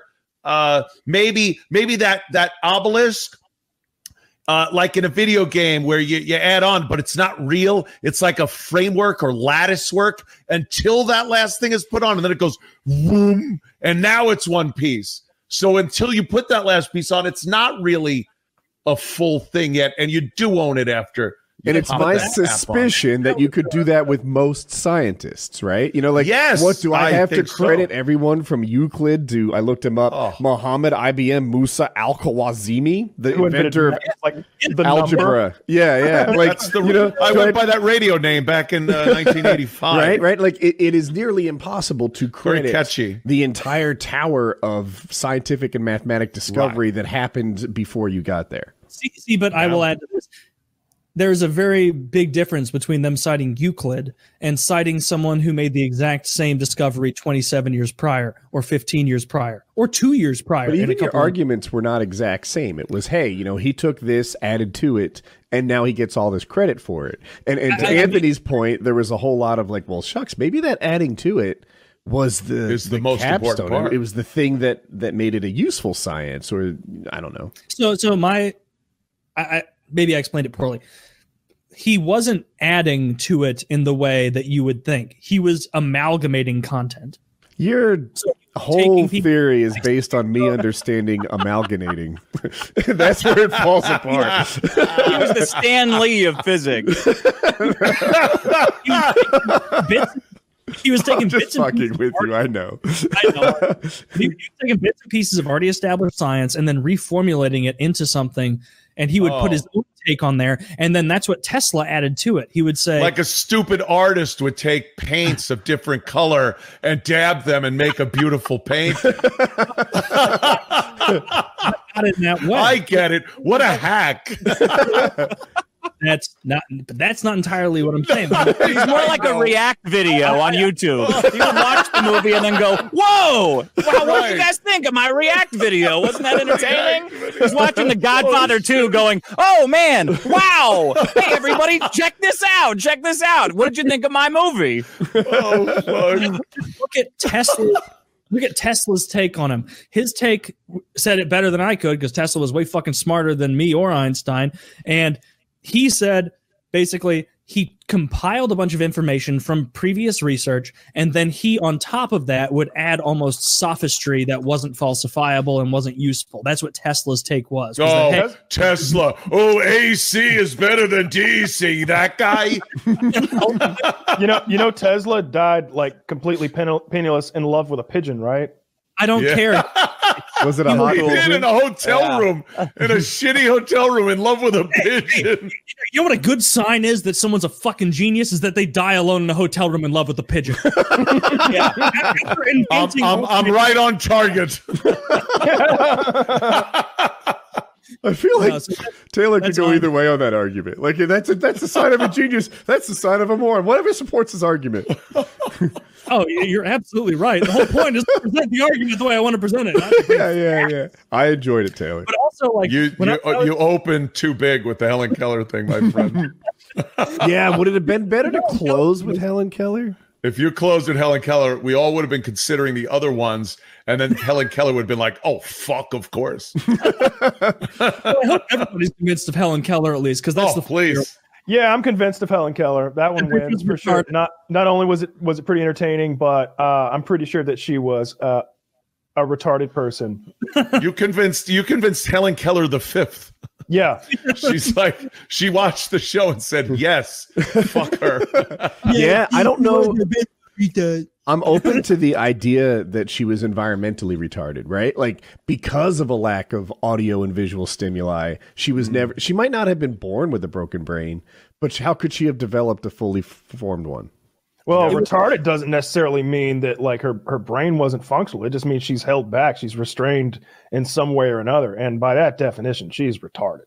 Like, to not have the input like that. Even as a kid watching that movie, as a kid, I would think like, well, how the hell would you know if someone signs into your hand what they're even trying to reference? You could go like this and go glass and then do some kind of letters.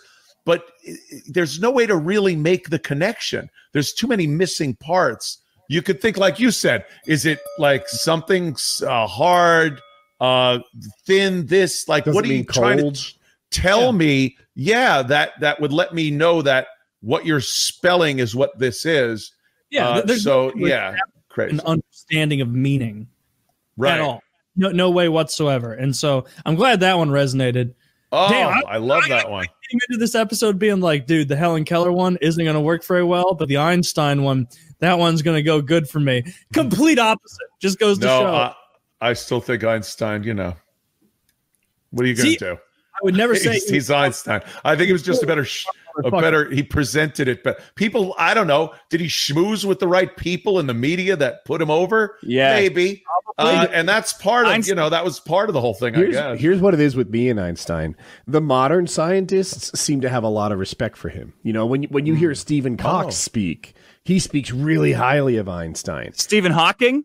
No, Cox, I think. COX. Do I have his name wrong? Oh. Who's Stephen Cox? Fucking genius, teaches in England or something. Let me see if porn star. Of course. He was on Joe Rogan's show. That's where I discovered him.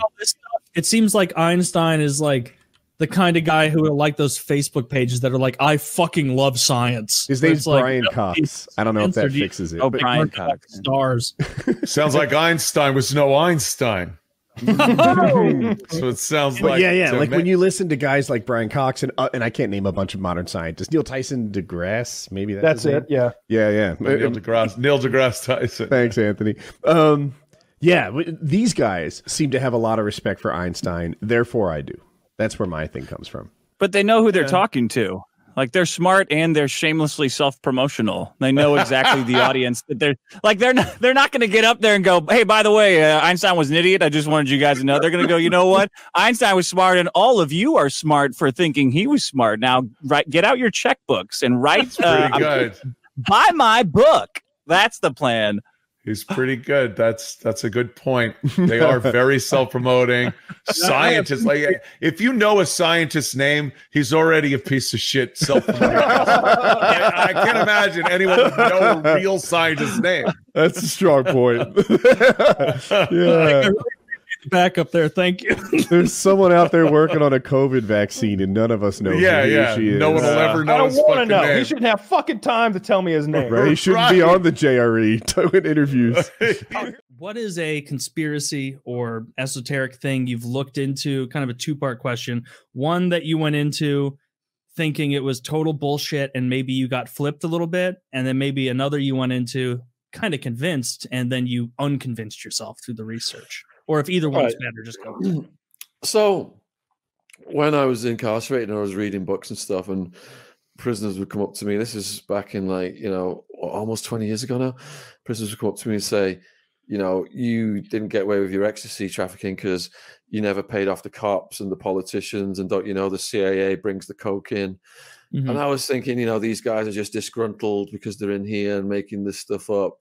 And now I've written a whole war on drugs series of books documenting everything I was told. I wrote America Made about Barry Seal, the pilot that was bringing the coke into Arkansas for George H.W. Bush, and Bill Clinton was providing the state security, the state troopers, and because Clinton played ball with the CIA, he got awarded the White House, and back then Clinton's brother Roger got busted buying coke for Bill, and he got busted on the video saying to the undercover cop, my brother's got a nose like a vacuum cleaner. So you can't argue that conspiracy is not true anymore. Yeah, that the Clintons and the CIA, I guess. When was this? When was this period? Because I know so George H.W. Bush, Oliver North, Felix Rodriguez, these were the CIA guys. They were bringing the coke in. Barry Seal was flying the weapons down to Nicaragua, and then they were bringing the coke back in to Arkansas, and it was all going very well until two young boys were found dead on the railway tracks who had stumbled upon the operation. They'd been executed, laid side by side on the railway tracks, and it was made to look like the train had run over them. And one of the dads worked on the train tracks, and he knew that was impossible. The fact that the blood was not fresh was a heads up to the emergency service that arrived on the scene. But what did the Clintons do? They brought in, what's his name? Fahmy Malek, the coroner, a coroner who helped Bill's mum get out of a situation. And Fahmy Malek's verdict was the boys had smoked so much weed, they'd gone into a psychosis and laid side by side on the railway tracks, and the train had run over them. And to this day, Linda Ives, the mum of one of them, is still campaigning for justice for her kid. She's confronted Bill Clinton. He's blown her off over the years. And my book, Clinton, Bush, and CIA Conspiracies, it's the stories of 4 people whose lives weave together, and they include Linda Ives, Gary Webb, and Kiki Camarena, the guy who Narcos Mexico is about. Oh, yeah. Wait, isn't he the guy who was tortured to death horribly? Yes. Well, I knew a pilot for the Sinaloa cartel who was involved in things back then. He was an American guy, and he worked both sides. He's dead now. That's the only reason I'm authorized to tell these stories, because he died a few years ago. He said, don't ever say any of this stuff while I'm alive. And he told me that he did work for both sides. He worked for the cartel and he worked for the feds. And when he never murdered anyone when he was working for the cartel. He only murdered people when he was working for the US government. And he explained to me how it all worked. So from the very beginning, you know, where the prisoners were telling me that this conspiracy exists and I wasn't believing them. Now I'm speaking to an actual cartel pilot who knew all about the CIA and the deals the cartels have with the US government and the weapons they buy in exchange. So here's how it's set up. You'll have one cartel, for example, El Chapo, who's working with the Mexican government. And they're buying all these weapons from America to fight the war on drugs. But those weapons are applied to the rival cartels. So the Mexican government can say, yeah, America, we're fighting the war on drugs. Look at all these raids we're making. But they're wiping out El Chapo's enemy. But it gets to the point where El Chapo gets so powerful, the government has to hand him over to America. So the cartel leaders are fall guys. Most of that money from the cocaine sales ends up permanently in the hands of the Mexican government, the heads of the army, the heads of the police. It doesn't matter who they arrest, Chapo, Escobar, Cali, these guys just come and go. They are the bogeymen in the war on drugs. Most of the money is going to the biggest mafia in the world, which is the politicians. And from the early parts of the Mexican cartel in the 80s, the president of Mexico, he retired to a castle in Ireland with $500 million net worth, which could not be explained the source of. And I believe that's where he lives to this day. I mean, if you want to, really nice. If you're trying to escape as a former Mexican drug lord, a castle in Ireland is like the furthest away you could get. So what you're saying is this guy's dope as fuck. Is that the core? Taylor, that is fucking castle's awesome. Taylor, when an investigator shows up at his castle, what's the accent he uses to convince them he's a good old local Irish boy? He used to run drugs. He's like, to the Witcher. Drop a point to your Witcher. He just does that. No, I'm just trying to, just enjoy, I don't know, the color green. What the fuck is going on here? Cheese, is that a thing? Like that is insane. So, and it's easy. Like I know because I like the HW stuff is wild. It's easy to just forget because like when someone becomes president, it's like you think of them like, oh, that was that president, and you don't think about like that leading up to it. Like HW was like an absolute garbage piece of shit head of the CIA for a long time, like actively taking place and destabilizing South American governments, moving coke. He helped create, I think, like he was, I think, ahead of the CIA when they began that like fucking over black people with crack in inner city areas, or maybe it was the guy before him. But like Clinton and him ramped it up, and George H.W. Bush was asked at a private dinner, how on earth can you be running this war on drugs while bringing the drugs in? How can you get away with that? And Bush's answer was, it's so far removed from the possibilities of what may be happening in the Americans' minds, no one would ever believe it were possible. Yeah. Yeah. Like if you told someone like, oh, the US is assisting the cartels in moving drugs because it's financially beneficial to them, you'd be like, no, nah. and then like that would be it. That guy's a kooky conspiracy theorist. He seems to think that these giant multi-billion-dollar international businesses have shady shit going on. Yeah, and Clinton, these illegal businesses. Clinton, like I said, who his brother got busted buying coke for him, he ended up locking a record amount of non-violent drug users, including women, hundreds of thousands of them, to fill the private prisons. So the hypocrisy is absolutely staggering. At the time, there was this like culture war against these, what they call them, super predators or something like that. And the idea was remember the Clinton? Hillary it was thing. Hillary, I remember. Yeah. Yeah, there was this thought process that like people were going to prison, learning how to be very good prisoners, teaching each other, lifting weights, and they were coming out like jacked and scarier and better trained and becoming better prisoners. And that's 3 strikes you're out kind of got employed. And at being tough on crime was a very politically popular position to take, and all of America was lined up. I was lined up. I think I was wrong, but that's what I believed at the time. Yeah. Yeah, because it's easy to get most of the population lined up on stuff. Like when you look back and you realize stuff like that, it's like for crime. Crime. Who's for child pornography? No one's for that, but they use it to launder censorship. People who consume it aren't against it, but like they launder in internet bills in the modern day where, oh, you don't want to be tracked with your real name and shit? Well, you must want pedophiles to win. And it's like, well, no, just because you can't vote against the Child Online Protection Act without seeming like a monster, even if that act has a bunch of shit in there that's about tracking people, you know? Yeah. So they can always launder what they want through the media. Yeah, and the media was showing, you know, all these crack monsters and crack babies. And also, you know, they portray that prisoners are just pedophiles, rapists, serial killers. But when I got there, I saw the average arrest was a young person with a bit of weed getting like a 2 to 5 year sentence. And if you look at the stats, at the peak of the war on drugs, the highest arrest category was weed possession, almost 1 million arrests a year. Crazy. They go in as potheads, they become heroin addicts, they become Nazis, they've got criminal records, they don't stand a chance, their lives are ruined. They give them $50 on the door, they say, have a nice day when they're getting released, and they come right back. As soon as they come back, $60,000 of taxpayers' money to the prison. Yeah. By design. A regular person of the public, I'm talking about me at that time, felt like they were in there for armed robbery. They were in there for mugging. They were in there for like, I don't know, beating up nice people who didn't do anything. Because that's what the news, like I remember like, the news isn't like this anymore, but I remember growing up, the news being a lot about like the 8 crimes that happened tonight. Are you kidding? That's exactly what the news is now. Oh, well, to me, it's about politics. Maybe I guess I watch I think what it is I watch cable news instead of local news now. But growing up, we had local news. I didn't have CNN growing up. I think we had the channel, but nobody knew how to dial it in.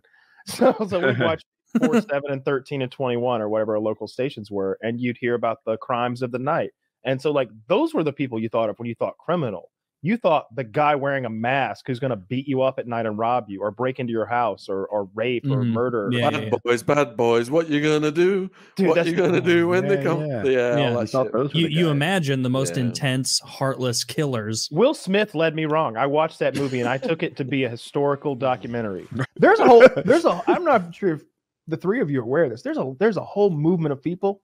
They don't think birds are real. Well, they're not. I think the birds are being charged by the power lines. That's why they sit there. No. Everybody is in quarantine, so they can charge the birds. That's what it is. Not heard that one? I have literally seen illustrations. I have seen illustrations of like what the inside of a bird supposedly looks like, and it's all mechanical, like the fucking Terminator. Yeah. What is the name of this website? Obviously, birds are a modern invention. You don't see any old pictures of birds like from Egypt. That's where I'm. You know, whenever something comes up, I don't dismiss things out of hand. I don't say, "Ha, bullshit." I'm too smart to even look into that. No, I'll look into even the craziest things. But all I had to do was do what you just did, Woody. I went, man, I'm pretty sure they talk about birds in the Bible and like all sorts of ancient text. You know, like Da Vinci was okay. There's plenty of illustrations. I mean, look at the Egyptian hieroglyphics, you know, with the birds and on them and shit, you know, like, and then the bones from the dinosaurs. Maybe they've been here the whole time, watching, waiting. And then I realized that that's absurd because I've shot many birds in real life and torn them apart with my hands and eaten them. And There were no metal bits in there. Riddle me this: is the birds aren't real movement dinosaur denial? I'm familiar with the dinosaur denial movement as well. Are they the same people though? Because No. dinosaurs were birds, is my understanding from like you would have to believe Discovery Channel show. These are not the type of people who believe in evolution. So you're going down 2 or 3 paths that they're just not going to go with. They believe that fossils are a hoax because the first dinosaur wasn't discovered until, and I'm just making a year up here, but like it was like 250 years ago when the first dinosaur was ever discovered, the first fossils, and then all of a sudden they're finding them everywhere. And they're like, you're telling me we didn't find one for all of human history until like Jimmy Popcorn did in 1797, and then he opened up a circus showing them off? Bullshit. The resin casts. As if like before that, you know, when people stumbled upon it, they're like, man, this must have been one hell of a bear. Like, I think that's what you're looking at in ancient depictions of dragons. Is people discovered dinosaur fossils and they were like, holy fucking shit, this must have been a dragon. Just putting the pieces together. You know? So I'll have to look more into the birds aren't real. I do like this t-shirt. I might buy it of like the old propaganda style art, but instead of like some like masked, you know, Illuminati puppeteering the media and the government, it's just a bird. Yeah, I don't think there'd be a whole birdsaren'treal.com website if birds were real. That's true. Yeah, that's true. Indisputable. Now that is flawless logic. What's a conspiracy theory that you actually believe in? You can't just say like the ones that have been literally proven to be like, holy shit, we really did do that Gulf of Tonkin thing. Holy crap, we really did test STDs on the Tuskegee in the Tuskegee experiments on African Americans. Like you can't come up with one of the ones that is like on Wikipedia factual. The U.S. government has admitted to already. What's one that you believe in that's still shadowy? Man, that's tough because lizard people. No, I'm joking. Okay. I just want, so I always I hit the same well on this. I want to come up with a different one for the show, but I always hit the plane in Pennsylvania where the guy said, let's roll and went down. And I think it was shot down. Yeah. I recently watched a lot of stuff about that and how like the coroner showed up to like identify, like label the bodies or whatever, looked around for 10 minutes and was just like, I'm going home. And they're like, why? It's like, there's nothing out there. It looks like there's just a hole in the ground. There's no wreckage. Like there's just, I'm more of the thought process. Here was the conspiracy theory that was being put forward in all the material that I recently looked into in my spare time, is that it didn't even go down. They were saying that they just shot a missile into the ground and scattered a little rubbish around. And then they landed the plane somewhere and smoked all the people that were on the plane, killed them. Jesus, that's a lot more complicated than just shooting it down. See, but I saw the engine and stuff. Like when I did that conspiracy debunking PowerPoint thing. You sure you found the engine? There was, I remember the photo of the engine and I remember how it hit the dirt. And one of my points was how scattered the plane was, how parts of it were here. And I could have been lied to last week. Speaking of that bit we did a while back, Woody, we need to do that again, like the structured conspiracy thing. Let's do that next week. That'd be fun. I'm just doing the same one again. Just doing the same one. But I remember how fucking funny it was that Woody had a PowerPoint and like you would make a point and then authoritatively be like, next slide. And next slide. I wanted you to follow along. That was really It's like that scene in JFK. He's back that's a and good to one. the left, back and to the left. I don't know what happened with the JFK thing, but I do believe it was more complicated than just Oswald doing that. Yeah, I think like, they there were more kill the people guy. in play. Yeah, I think who did it. But I don't know who did it either, but I think there's definitely a conspiracy at play there. You know, I think anytime I'm sorry, I cut you off. Anytime there's a president, he's going to have a lot of people who are against him. You know, there's of course the other political side, and in his case, there was like mafia and the Cuba and the Cubans and a bunch of, you know, you could just say Trump right now. Does anyone want to kill Trump? Oh, well, surely. Lots of people do. You know, he's in a couple of trade wars. There's motivation there. He's unpopular with the blue team. There's motivation there. You know, you could look all over and find people who haven't acted as far as I know, but good. Sure. oh shit, I just forgot my conspiracy theory. The thing that I think that there have been previous civilizations that were advanced that got wiped out in the past. Oh, really? How advanced are you talking about here? Because Like they got to the stage of like large stone structures and organized society, like Egyptian style level And then organized how were they government. wiped out? An epidemic. Well, that book that I that I've read from the Graham Cochran guy, he suggests that it was the a comet strike that happened. I want to say 14,000 years ago. I was afraid you were about to say pandemic. No, it was it triggered this geologically proven period of global cooling called the Younger Dryas, where like a lot of the major animals in the world went extinct, and he thinks that was the cataclysm that like swept the earth clean of like whatever civilizations existed. Undesirables. It's possible. Yeah, so that's the one that I think is. I've just watched. Why are there no listen? Okay. I it might not be a conspiracy, but it's more of like a science, like a astrology conspiracy, where there is this this barrier civilizations will reach, and then they'll just go extinct. The great filter, right? The great filter, right? Yeah, that's it. Oh yeah. And I think that's dude. That's really interesting. I've never heard of that. Oh no, I wish I could. No. It's incredibly fascinating. If someone who understood it more completely explained it to you, would be cool. But Kyle, you want to take a shot at it? It sounds like you do. I believe that the core part of it is there's this question, and it is, why are we not, with our radio telescopes and our listening devices, able to detect intelligent life that's at least able to send out a radio signal or a laser signal of some kind? And so the great filter is the answer to that. It's all of these filters that not just a society but a life form has to evolve through to get to that point. And war and plague, or all of the four horsemen are part of that filter. And it's really interesting theory. Like I like to go down those YouTube. The question is that filter that so pretty much you're going into the right direction.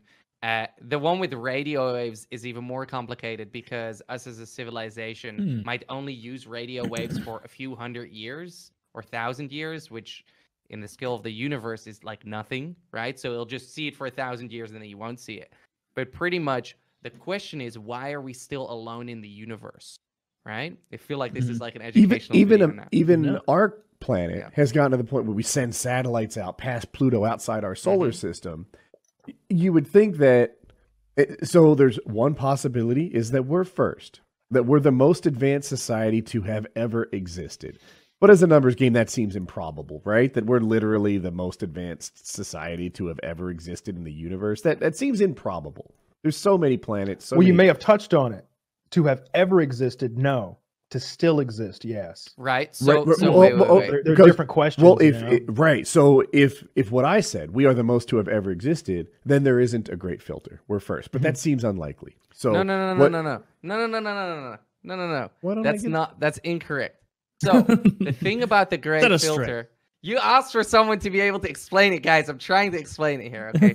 So the great filter is the filter that if a civilization gets to a point, they go extinct. And this could be, there's tons of different theories what it could be. It could be, for example, star goes supernova, star blows up, whatever star, we cannot leave our solar system in time.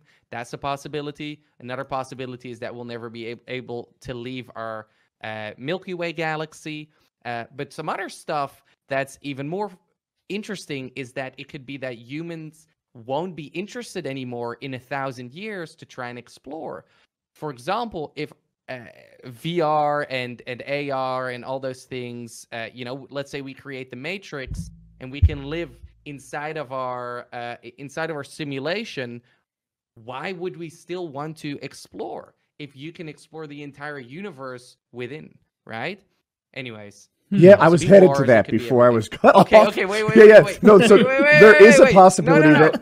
Oh my gosh, stop it! You took the floor from me, told me I was wrong, and then I wasn't. So there is a possibility that there is no filter and that we're first, but that's improbable, right? So then we're headed to where Queb was saying that there is a filter, And what is that filter? Is that filter that you lose interest? It could be that filter is there's an aggressive society out there, and anytime they find them, they eliminate them. So it seems like there's none. And once we do make contact with someone, it's the end for us. Go on. It's also possible that we've already passed the filter, right? So if you look back at history, the amount of mass extinctions, we've survived, the amount of like this, the whole coronavirus situation could have wiped everything out, right? I mean, it didn't, and it probably won't, but it could have been it.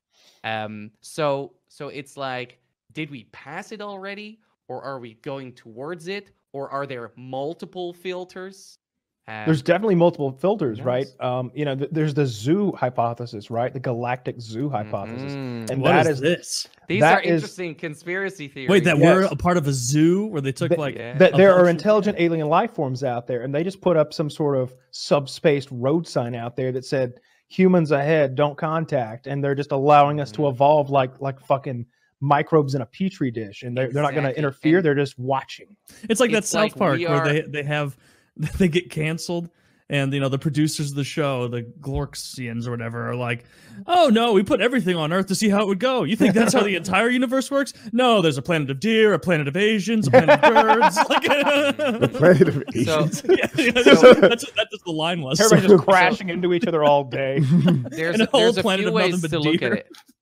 There's a few ways to look at it. So you can say, all right, well, this is a tribe in the Amazon, and we will not lay contact with them. We just let them live and this and that. Sometimes they see a plane fly over and they're like, oh, what's that? And that's the equivalent of us humans seeing UFOs, right? Mm-hmm.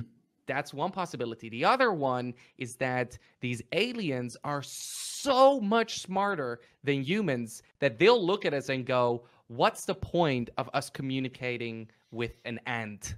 Right? Yeah. What's the point? They won't ever understand us. I hate that one. I don't why? buy into that one because I think that because there are tons of humans who go and study ants and spend their whole fucking life staring at ants and learning about ants. And every time I see a Reddit GIF of like a line of ants walking next to a line of termites, and all the ants are like bucked up, like, don't fuck with the ant line, and all the termites are like bucked up, like, don't you fuck with the termite line. I mean, it's fascinating. They're in a standoff while the workers carry the food and do their fucking colony shit, and then the workers are at the corner like, don't you fuck with our shit, don't you fuck with our shit, termite. I'm fascinated by that. So I think that no matter how advanced they are and how inferior we are technologically, evolutionary speaking, Kyle won me over. I was anti-Kyle at the start of that. He turned me around. I want to see some ant termite fights now. It's cool shit. I'm going to defend this. I need to defend this.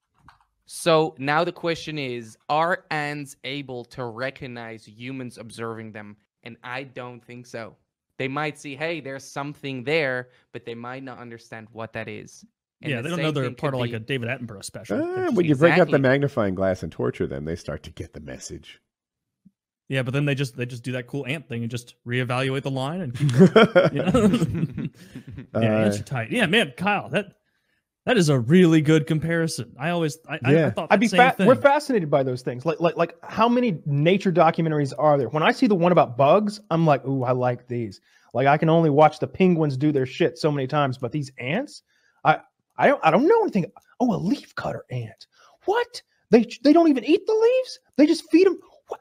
They're not eating the leaves. They're taking the leaf cuttings, putting them down in the colony and growing some sort of mold on them or something. Yeah, fungus on them, and then they eat the fungus. These are farmer ants, not leaf-eating ants. I had no idea, and there's a lot of interesting stuff. If I see two snails fucking, which I don't think they even fuck. I think one lays eggs and the other comes around. I'm not sure. I'm like, oh, that's how they do it? I'm going to check this out. If I see two wildebeests making babies, if I saw two chickens, well, they don't fuck, but if I saw two chickens hypothetically having sex, then that would be a thing, or dolphins or whatever. Why wouldn't they check out our wars, our reproduction? Those things are inherently interesting. I think they're checking it out. One of the things that's for sure, though, is like, so one of the problems with them even hiding themselves from us is there I don't remember what the scale is called, but there's this scale of like civilization levels. It's like, oh, this is a tier 1 civilization. Is it based on how much sun energy they harness? that's where we're ending up. It's a technological advancement scale, and up at the top is what we believe will eventually happen, and that is when they're harnessing the complete power of a star with a Dyson sphere, and the whole thing is like we're not seeing any Dyson spheres. So it's called the Kardashev scale. A type 1 civilization, also called a planetary civilization, can use and store all of the energy available on its planet. A type 2, called a stellar civilization, can use and control energy at the scale of its stellar system. And a type 3 civilization, also called a galactic civilization, can control energy at the scale of its entire host galaxy. Yeah, so the idea is that we're like level 0 then. Yeah, we're level 0 there. Point something. We've got solar panels. 7. Dude, that's so dumb. That the guy who made that scale, I closed the window up, but Kadushev or whatever. You could have bullshitted a couple levels below where we already achieved, right? So that we felt a little better about it, you know? Yeah. Like we don't want to come in on level 0. Like we've done shit. We should be be like Randy Marsh measuring his 0.7, guys. We're the almost adjusted penis size is the yaw. Our the adjusted yaw of the shaft. Our adjusted Kardashev scale is a 4.7. 4.7. We're a level 4.7 civilization. Web, did So you if you say know we're what a Dyson 0.7? Do you sphere know is- something that, or did we We're just at make it a joke? 0.7. Are we really? 0.8. Yeah. Okay. Okay. So yeah, this scientist, I don't know his first name. I know his last name's Dyson. He came up with he theorized that you could completely enclose a Encapsulate. star in a mechanism that would take 100% of its light energy, or there are lesser ways to do it. You could just surround it with satellites, like thousands and thousands, or maybe start out with 1 and then 2 and then 3. But you'd surround the sun at close range with these satellites that are beaming the energy back to your planet. And the idea is that we're like, well, eventually that just makes sense that you would need that kind of power source, and that would be the easiest way to do it. We should be able to see those though, because we can detect gravity by the way it bends light with our radio telescopes, right? Yeah. So it should be almost like, in the same way we detect black holes, we should be able to detect Dyson spheres. It would be No. though. No. Go ahead. No. You're going into the right direction, but unless I'm wrong, we can detect the drop in light intensity. So when we look at a star, and all of a sudden, the light intensity drops because, for example, a planet goes in front of it, then we know, okay, there has a planet, it has another planet, there's another planet. But if all of a sudden a star starts dimming halfway, and it starts dimming more and then more and more and more, then we know, okay, hey, there is a possibility that there's a civilization over there which has created a Dyson sphere. But that's just if we are literally viewing, and of course we're looking back in time because of the speed of light, but that's just in case we're looking at a partial Dyson sphere or mid-construction of a full Dyson sphere. I'm describing like a scenario in which the Dyson sphere has been there for millennia, right? But then the gravitational waves will just pass through. The gravity just doesn't care there's a Dyson sphere there. Everything with mass has gravity. So the Dyson sphere so it would have an itself enormous have amount of gravity. mass. Not only the star's mass, but the Dyson sphere would even add to that, and it would bend the light of the stars behind it, and we could detect that. And there would also be a gravitational area out there that has planets rotating it, which would be funny for them to. It would be what are they rotating? So what you're saying is like it would be like a black hole, but it wouldn't be as strong as a black hole. It would be like in between, just a little bit stronger than a star. It would be. Is this guy Dyson a scientist, or was he just like? He's the vacuum guy. He's the vacuum guy. Suck it out. Have you ever experienced a $550 vacuum cleaner? Now you can say you have. It's like, no, I'm gonna go ahead and buy a fucking Hoover, bitch. Dirt devil. Yeah, that stuff's really fascinating to me. I love watching those documentaries about space, and I like going down the YouTube rabbit hole. I find that's even more enjoyable because they're not selling you anything. There's no commercial breaks. It's just often a professor or a physicist of some kind, and he's really breaking things down on a marker board. Have we talked about Kennedy on the show, like you with us? Never. I know the show's talked about Kennedy, like everybody has, but have we ever had the Kennedy talk with you? I think it got passively mentioned on the episode that Woody wasn't here for. I've when, like Harley and everyone was on. I remember watching. I don't think we talked much though. I don't know too much about it. Did Oliver Stone make the movie, the JFK movie? Is that who made it? Yes, yeah. I remember watching Remember that. Your King. Yeah, that's the Oliver Stone movie. I remember that. Anyone who's never seen JFK, you should watch it. It's a tremendous film, great cast, got our boy Kevin Spacey in there. And I remember at the end of it, there's something. His boys, Kevin Spacey. It's got your boy. Part of the gang, so to speak. Yeah. We go way back. Yeah. Kyle is president of the Kevin Spacey Stan Club. I like that our boys are like Kevin Spacey, and I don't know who's the fucking guy who didn't kill himself. Epstein. Oh, Epstein. He is not our boy. I don't know. He was just a fun-loving playboy who liked to have a good time. Yeah. Is what I've heard. Is what I've heard. I mean, if that wasn't it, then surely all that information with Ghislaine's list, they would have looked into it, right? Yeah, that's what the guard at the penitentiary told me. I don't know what else is going on. That's what the guy who wasn't in prison there, the former cop with his pit bulls and his 22-inch arms, that's what he told you before the cameras went out. With his magical camera racing capabilities. At the end of JFK, though, there's a part where, I don't know, there's some text on the screen maybe, and they're like, they give a date in roughly 2020 when they're going to open these files and they'll be available for the public. And then that came, right? Or you're probably like, oh yeah, where's this file? They like pushed it forward again. They pushed it forward again. They're like, nah, we changed our mind. No shit. Kick the can down the road. No, I remember my dad looked at me. My dad, I guess, didn't think he'd live to 2020 at the time. He was like, make sure that you look into that. Like back then, I remember it so well. Like 30 years ago. Like, make sure you look into that. I want Wendigoon to get even red pills even more. And so the JFK files are a whole thing. There's like hundreds of pages of declassified CIA info that you mentioned. My last video about the vampire attacks, part of it actually came from the JFK files. So it's like this book of information, and then what they did is they took stuff like JFK, stuff relating to MLK, Nazi groups in South America, and they released like a few pages and then redacted the rest. And it was like, that'll be another 10, 20 years. Like, all right, so they acknowledge it exists, but they're like, these 40 pages? No. What, 24? When we're all dead, that's when you can look at it. And then the people alive then will be like, nah. Let's push that. Let's kick that can a little further down the road. And then Kyle tells his son, like, you look out for that whenever that comes around.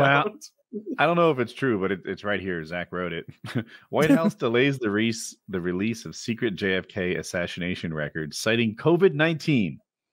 Damn. That sounds like them. That's dangerous. That you can't be reading that on your phone. Hey, that's what killed JFK.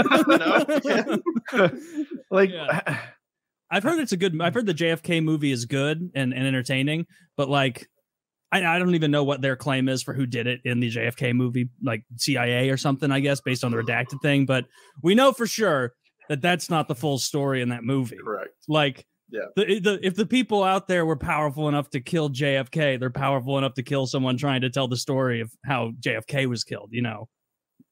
Like, they wouldn't allow a movie like that to come out if it was really spilling like state secret beans, you know? There's a lot of weird stuff with the Cubans and with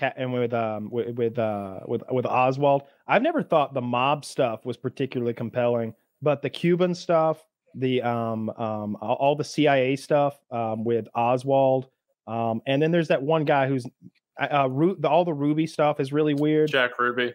Yeah, he was in the mob or mob connected, right? Yeah, he did. Well, he was more of like an enforcer for random stuff, like mob connection, yes, but he wasn't in the mob. He wasn't like a big member or anything.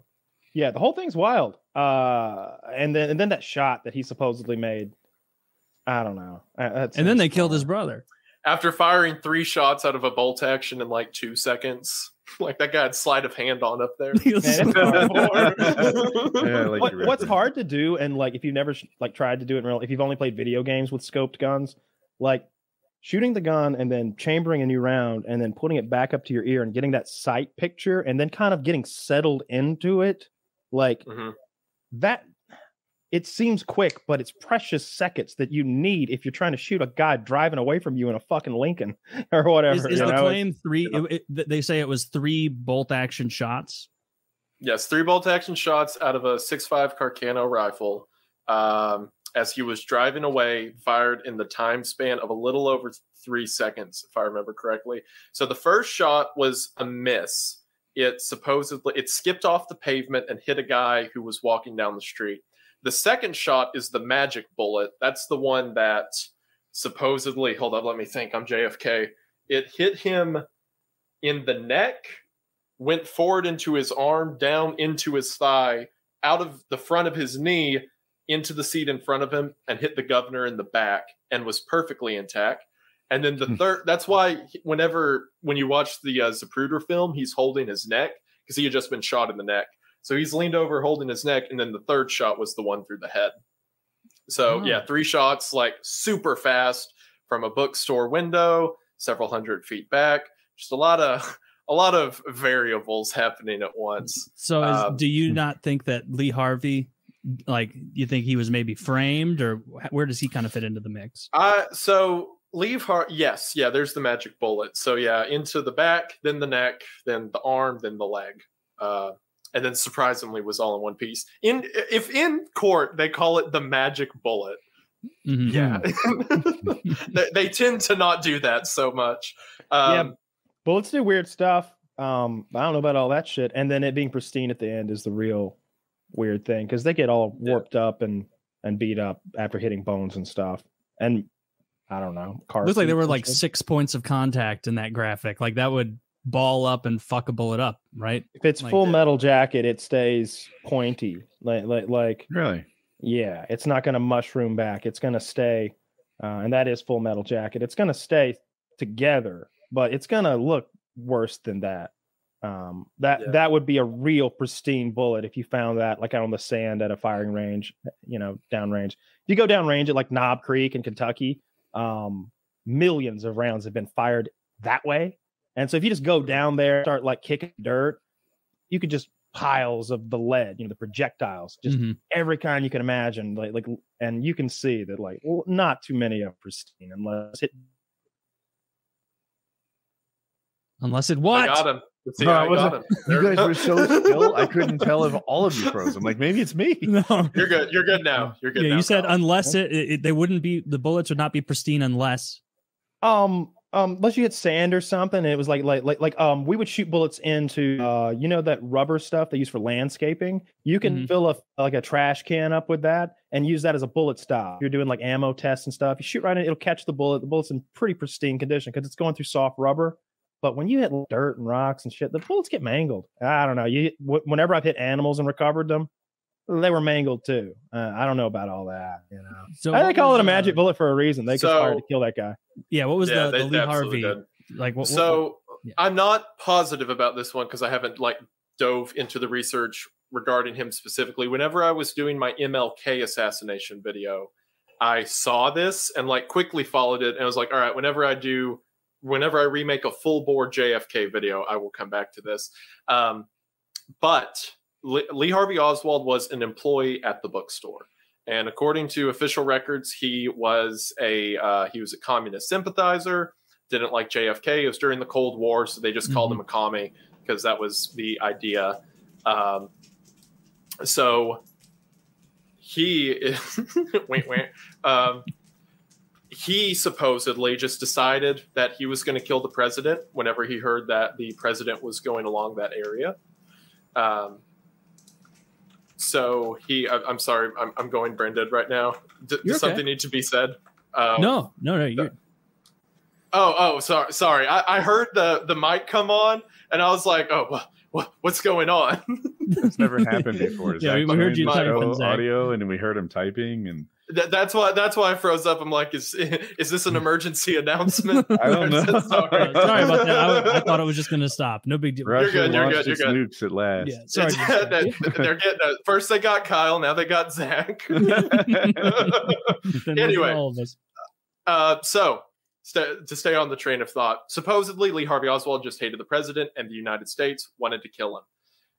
According to a report, this was the quick thing I saw I haven't fully looked into. The initial police report is that because the police ran into the building, that whenever they ran into the building, Lee Harvey Oswald was downstairs working, according to So, like, again, this one report that I haven't validated, that he was just downstairs working there, sweeping the floor or whatever.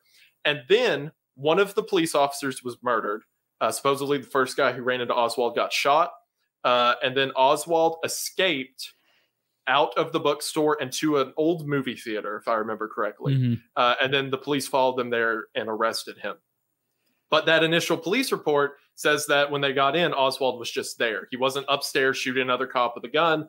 And then that report disappeared from the official record later. So the theory is that Oswald was set up to be the fall guy or the patsy. And then later they just took that record out so that it would better fit the narrative that Oswald was the shooter. On top of that, whenever Oswald was being held by the police, he kept saying, like, I have no idea what's going on. And then whenever they explained, like, the shooting and everything, he said, oh, so I'm the patsy. I'm the fall guy. That's how this is going to work. And then he gets shot by Jack Ruby. So a lot of people are dubious over the Oswald connection. You think Jack Ruby may have killed him to cover up anything he would have said? Yeah. So that's the theory. So Jack Ruby was a mob enforcer. He had carried out like jobs for. That's why I said he wasn't specifically in the mob. He was more like a contractor. He supposedly just loved the president so much that he decided to shoot the guy as he was being transferred to interrogation out of the kindness of his own heart. So he gets gunned down, and then whenever they arrest him, he's like, oh, I just like the president. And it turns out he had cancer, and he died 4 months later. It was 4 months or 4 years soon after. And if I remember correctly, his family, like, he had family debt and like hospital bills from his cancer that disappeared after he shot Oswald. So, and that was part of a lot of people throw that towards the mob theory. They're like, oh, maybe the mob hired him to do it to pay off his debt. It's like, yeah, the CIA, that's the mob you're looking for. They have a name and everything.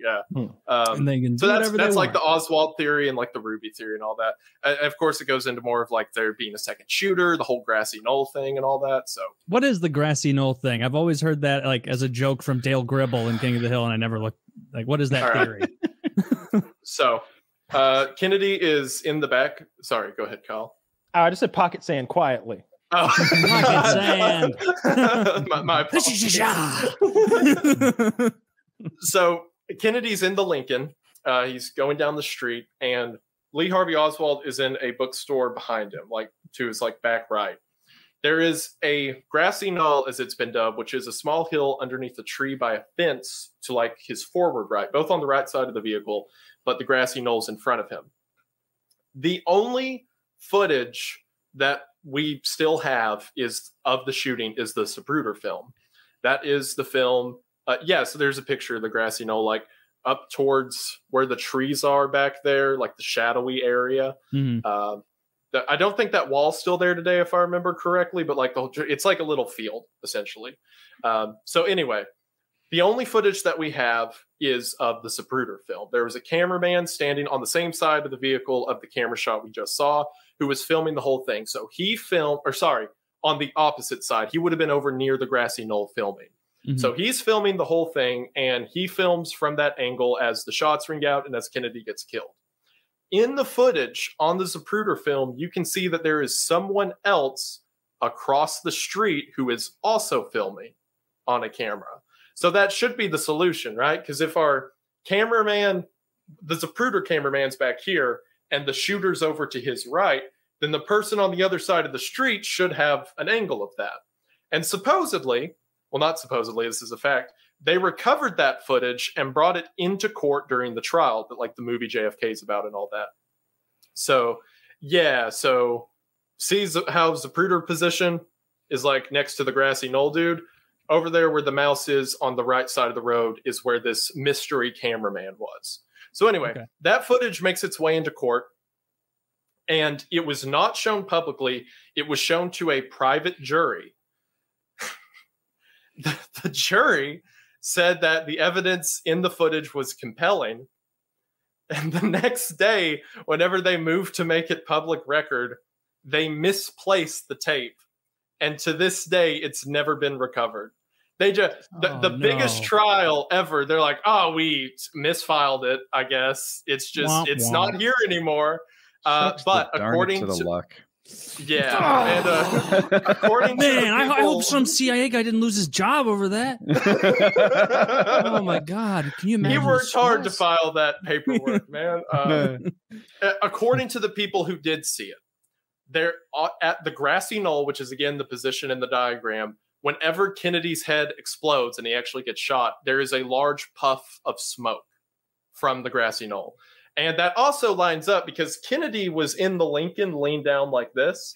And whenever he got shot, supposedly from up here, his head jerked backwards and his whole body flew out the back. Which, yeah, your muscles can do weird stuff when you get shot. But it's much more likely if he was shot from the front that his head would shoot backwards like that, rather than getting shot in the back of the head and, having that reaction. Yeah, that's so the idea is that the shooter was in front of him at the grassy knoll rather than behind him at the bookstore. There's also like the three bullets. I'm in. The 3 bullets is also widely contested. For example, supposedly the first shot's the one that skipped across the pavement and hit the guy watching the parade go by, right? Well, according to that guy's account, he heard a gunshot and stopped and then looked and then got struck in the leg. So supposedly, again, according to the theory, the grassy knoll guy fired first, and then whoever's in the book, because there was someone in the bookstore, whoever was in the bookstore, that shot is the one that hit him. Because there's no way this guy heard a gunshot and was like, I wonder what that could be. And then that gave enough time for the bullet to skip and hit him. No, that's not how speed works. That's not how speed works. Yeah, it would have to be some wacky shit, but it's possible. That's the fun thing. Like that bullet would have been like ding dong ding, and he hears bang. The bullet's still going bing bang ding. Clip. Like it's like a Looney Tunes cartoon jumping all around the square. Yeah. And perfectly intact. Yeah, I never knew how much bullets bust until I started shooting a lot of racers, specifically like not just bang bang bang, but when you've got like a belted machine gun shooting hundreds of tracers at like that area. And you're hitting like trees and stumps and rocks and hard pieces of dirt and soft pieces of dirt and water. Well, let's start making sharp turns that you don't think are like physically possible. They just make a right turn and they're already going 3,000 feet per second and they just hang a left. I've had that same experience. I shot a saw. People know this is a belt-fed machine gun. It was on the ground with a bipod and we were shooting it at a car. And after the bullets hit the car, in my mind, they vanish, turn to powder, stop, disappear. Yeah. See, like, the CIA thinks that way too, actually. Yeah. But in reality, because they're tracers, you can really see where they're going, and they're just zinging all over the place. Sometimes back at you. They do crazy things. And Kyle's right. Like that story they tell is improbable, but not impossible.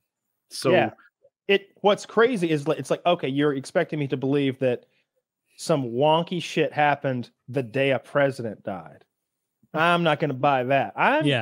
Look, a president already died today, so I'm going to just assume everything else went like it normally does in our plane of existence and assume y'all had a guy hiding over there, one up there, probably a third we don't know about who just didn't have a clean shot.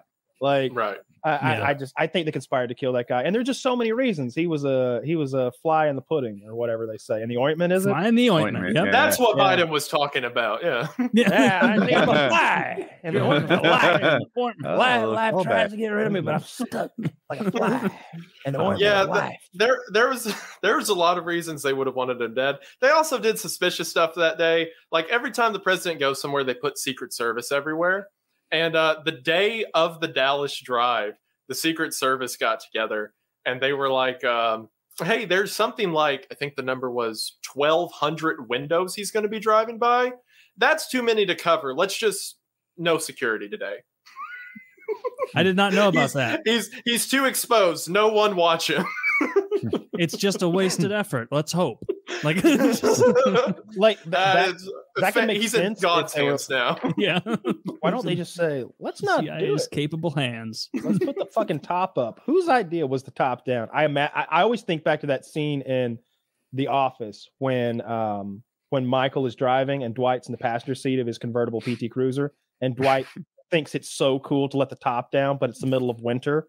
And he's like, and he's already unbuckled them, and they're coming down, and there's no choice anymore. I just imagine that shitty governor of Texas wanted his picture taken with the president. He was like, no, come on, and he's like twisting how put the top down, put the top down, and like the wife is like, fuck, this guy's an asshole. He's like, Is that the view from the grassy knoll? Oh. This would have been where the shooter was. Yeah. Wait, there could be clues on the fence.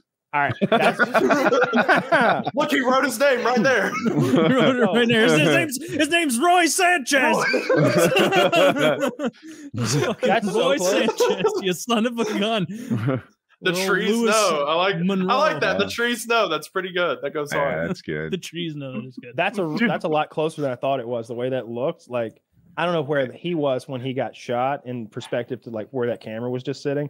But if you were trying to shoot a guy in that Suburban or whatever down there, that wouldn't be a challenge at all. That'd be like I thought that same thing, play. but also I don't know. You know how cameras work. I feel like I can't take it at face value. I was just kind of looking at the sidewalk and the steps and kind of like doing a little. It's I not feel a like long I could shot grab at all. It's like 70, 80 feet maybe. If I remember right. Yeah. Okay. Yeah. I have a 70, lens 80 that would feet. make that look He's like a super hard dead. shot and an easy He's shot. super dead at 70 or 80 feet. Especially if you miss and you have a guy to cover your ass. Yeah, you've got like what's funny is if that's true and they each fired like 3 shots, right? They were horrific. For like a couple seconds, it was like the Wild West, just bam, bam, bam, bam. He's missing all the shots. They're skipping over the car. Yeah. Too bad he couldn't like Mr. Magoo his way out of that. Like he reaches down to tie his shoes at the right time. Gets up and makes something. It's like the tires are popping behind him as he's like sprinting through the street. Yeah. That'd be so funny.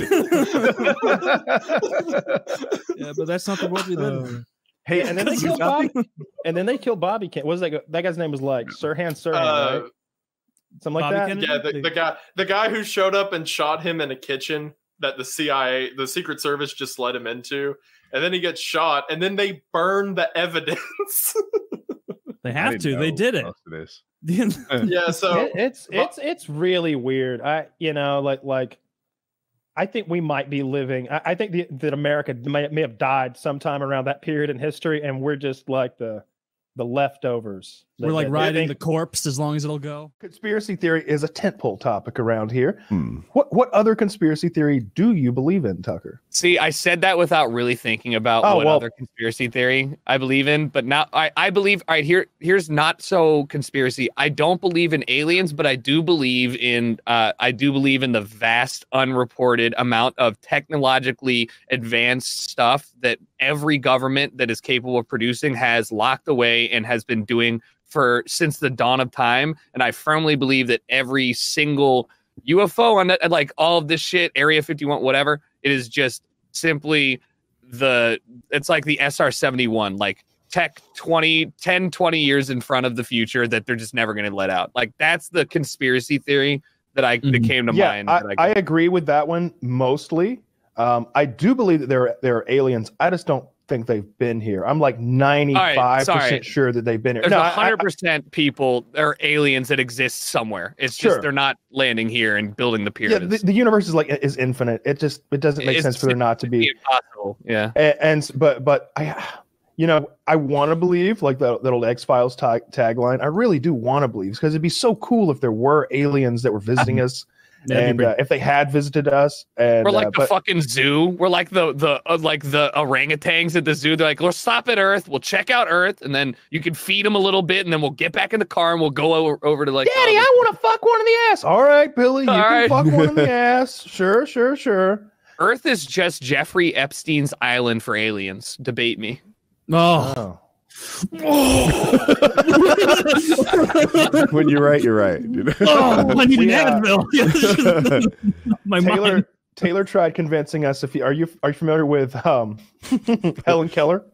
Yeah, of course. Taylor tried convincing us that Helen Keller was a fraud about a month or so ago. Not that she was an intentional fraud. And she was essentially a ventriloquist dummy for her assistant helper, the miracle worker. What was her name? Anne Sullivan. Anne Sullivan. Did you know Anne Sullivan was blind, Taylor? Yeah, not deaf. Got my notes. Oh, Jesus Christ. I was hoping that would. God, you've got pages. Those pages. That single space, is it printed front and back? Please tell me. It's not front and back, but there was a lot more data that I could have had, and I had to keep it succinct. I keep your lies to yourself. Kyle says Taylor tried to convince us. I say Taylor made a compelling point. I went on the Dick Show with Dick Masterson. His audience thought it was a very compelling point as well. I want a poll. I want a poll, dude. I will. And look, I'm going to win this one. I'm going to win this. Taylor has pages, right? Taylor's pages. I have a singular piece of evidence. Video of the fucking genius speaking without a hand up her ass, moving her mouth, intelligibly, like carrying on a very intelligent conversation. It was apparently more than probably wants a cracker. You watch the video of I'm not watching name again, Helen Keller. You're fucking horse shit nonsense. Look at this video from 1904. Oh, look at all the evidence came from. No, all of mine is, look at it, it's typed. Case closed. You'd be the same guy. You're like, wow, look at this strongman from 1894. Can you believe no one to this day has lifted a cow and heaved it 30 yards? It's like, yeah, of course not. Of course not. Yeah, all those old records, that's all made up. Helen Keller, where are the blind deaf people talking now? I've said it so many times. Where are they? Watch the video. I didn't say that. No. Wait. You're saying she's a secret retard. Yes. I'm saying secret genius. So I want to poll secret retard or secret genius. It's A or B, folks. And you've heard all of Taylor's evidence. My singular piece of evidence is the fucking video of her speaking. And she's literally saying, I wish I could speak better so that I could share my thoughts and feelings. Wait, is that what she literally said? Or did she say, I knew that. Did she do that? Okay, Kyle, I will say this. Prepare to get blown the fuck out in this poll. Dude, secret retard it's going to be a waterfall into secret retard. Let's do that poll on the subreddit. Do the poll. Was it not said that she went deaf and blind after a fever? So she was hearing and seeing. So she had the basis for all this communication. At the age of 19 months, though, and the current prognosis in the year 20. Yes, the current prognosis in the year 2020 for someone who goes blind and deaf is that they are not going to be able to communicate. Do you know what they call the movie, Taylor? The Miracle Worker. Do you know why they call it that? Yeah, they should have called it miracle. Made up. God's they not don't call it that. They don't call it the thing just about anybody can do in this certain circumstance. Worker. They call it the miracle worker. Yeah. Is there a documented case of somebody who was both deaf and blind before 2 years that has miracles don't happen all the time? If they do, they call it ordinary game on ice. No, see, they would just call it the Olympic hockey game that time we won. No, thank you so much, Tucker. I needed someone else on my side here. Yeah, No, I was just asking. I wasn't on anybody's side. I'm just asking for more empirical data. What is there any documented example? Okay, Taylor. There is one documented example prior to her. Prior to her. Oh, never mind. And even less reliable. There's no modern day ones. No modern day ones I can find. If there's not anybody in the last 30 years, I believe Taylor, because if with modern tech we have no ability to teach somebody, I don't care about how improbable it is. It's just not going to happen. Like, we have all of the tools at our disposal. We can literally rebuild eyeballs. I don't know if that's true or not, but we're getting close. We get like girl on getting close. Yeah. Secret genius. Secret genius. No, watch the video of the girl speaking and then tell me that it's all a sham. Don't believe your lying eyes and ears. No, it's obviously, that was a little pun, but yeah, she's retarded. Absolutely. There's so many more points here that I could regale Tucker with, but I don't want to. No, we don't need to rehash. We don't want to rehash. I really wish I'm already on your side. I wish you had just as vehemently defended my theory that there was no Holocaust. Like that would have. What the hell, dude? There's no punishment for saying. I don't have time to completely disprove the Holocaust. We've only got another 2.5-3 hours here. But if you want to talk later, Tucker, I'll convince you. Don't worry. Nope, I'm good. I've got some documents that I'm going to need you to download. I'll not be doing that. That's pop on his stream and cover it. Yes, I would like to come on your stream. Wait till there's a lot of people in there, though. You doing a sponsored stream anytime soon? That'd be a good night to do it. Jesus. Yeah, well, let's see what this stream's brought to you by Logitech. Now let's talk about the Jews. Oh man, a couple jokes there, can't say, but when a good one pops in your head. Oh, are the Jews silencing you again? Just all day, every day, man. I can't get my. It's about who you can't criticize. And you know, that's Helen Keller. Apparently, she's ruling us from the grave. That dumb bitch. You've got reams of documents over there mocking a deaf, retarded girl. She'll never know. Blind girl who was not retarded. Wait, so you admit that... Well, she was retarded, but then she and was... the pole swings this way. But then she was unretarded by Anne Sullivan. You can't once retarded, always retarded. I don't co-sign that. I did no. I don't know either. I think a better. We know some people who have recovered. The needle can never go further than the gauge allows it. Yeah. And if you're on the needle is on the spectrum. You can't get off of it. Yeah, and she didn't even have a. Can we watch the video of her speaking, or is that some copyright shit? I mean, it's in black and white. It's copyrighted. It's copyrighted by the Helen Keller Foundation. I don't know if it's I copyrighted. just went to a different section of my YouTube channel. I have like hundreds of complaints against other people that I could file. Oh, nice. Right. YouTube Start locking them down, Woody. It'd be fun. Let's get off a lot of our PKA clips. We never go up in there. What are we doing? Dude, you know what I want to do? All I need you to do, go to Helen Keller Speaks Out on YouTube. 7 million views. All right. It's from 1954. How many this is the fucking dark ages. You want to know the like-dislike ratio? I'm sure it's... because people feel bad. It looks like they're disabled, frankly. Just like her. Saw that coming too. That was quick. There's another one here. Yeah, 20,000 to 300 on the second one of her talking, and then the third highest ranked video when you search Helen Keller talking is Taylor proves Helen Keller was a fraud. And how many views does that one have? No, 280,000.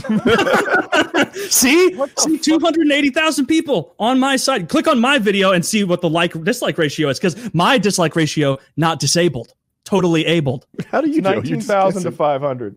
Oh, Jesus Christ. Oh, dominating. 500 losers in there, but who cares? Yeah. See, don't watch his bullshit video. Watch my video, and you'll be. You've already seen his video. We all know his really glossing over take. You got over 250,000 people watching you disprove that Helen Keller was not like just that clip of it. That's not even a show. Why even attack Helen Keller? Like, what is like? Well, we do this reoccurring thing where we laugh. You were like this unproblematic part of human history that seems to have a positive thing. I just gotta prove it. Gotta prove it to everyone. It's just a fraud. Let me ask you this, Taylor. Let me ask you this, Taylor, and be honest. I swayed you a little bit with the Holocaust, right? I'm not dipping my toe into that pool. That's a yes, folks. That's a fucking yes. That's not a yes, but I might have to work a real job at some point in my life, and so I'm not dipping my toe. Woody, I swayed you a little bit with the Holocaust, right? Oh, not at all. Hey, Taylor. What do you have to lose? Bastards. What do I have to lose? I want another nothing to lose agreeing with me. I want another poll. Who did I sway with the Holocaust talk? Because I gave some legitimate facts and figures. I would advise not having a Holocaust deniability poll on your Reddit. I just fully advise that you do a poll. This needs to be I want to know there. who agrees with me that the Holocaust was overblown. The numbers were greatly exaggerated. Kyle, this helps you. Hold on. So since 1959, Tommy was also deaf and blind and learned to communicate like Helen Keller. Ronnie Merjaka was also deaf and blind and learned Tommy's to communicate. last name? I don't trust a one name. Tommy made up. I could look it up. Tommy fictitious. I don't care. Tommy fabricated. Yeah, Tommy fabricated. Okay. I got a little quick. Tommy is actually a fictitious character from the Who's pinball player. Yes, wait. I'm winning this poll. I'm winning this poll. I should have read more carefully. Haben Gurma is a deaf-blind person that graduated from Harvard Law School. Actually, in 2019. In 2019, Haben Gurma, Harvard Law graduate, deaf-blind. Woody, is that her name or how she says it? Haben Gurma. And then. Oh, that's the last one. Oh my God! Can we get a deaf blind person as a guest? How are they going to get on Discord? Anyways, They don't actually have to be deaf and blind. They just have to be real good at pretending.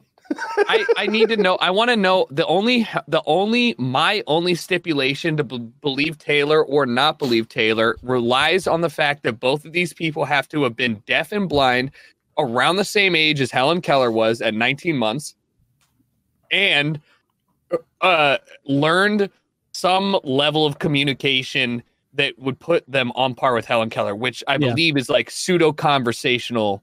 Yeah, and I actually know like the kind of stuff you're talking about, Woody. What Tucker just hit the nail on the head. It's about the age that it happens and the extent to which the blindness and deafness is total.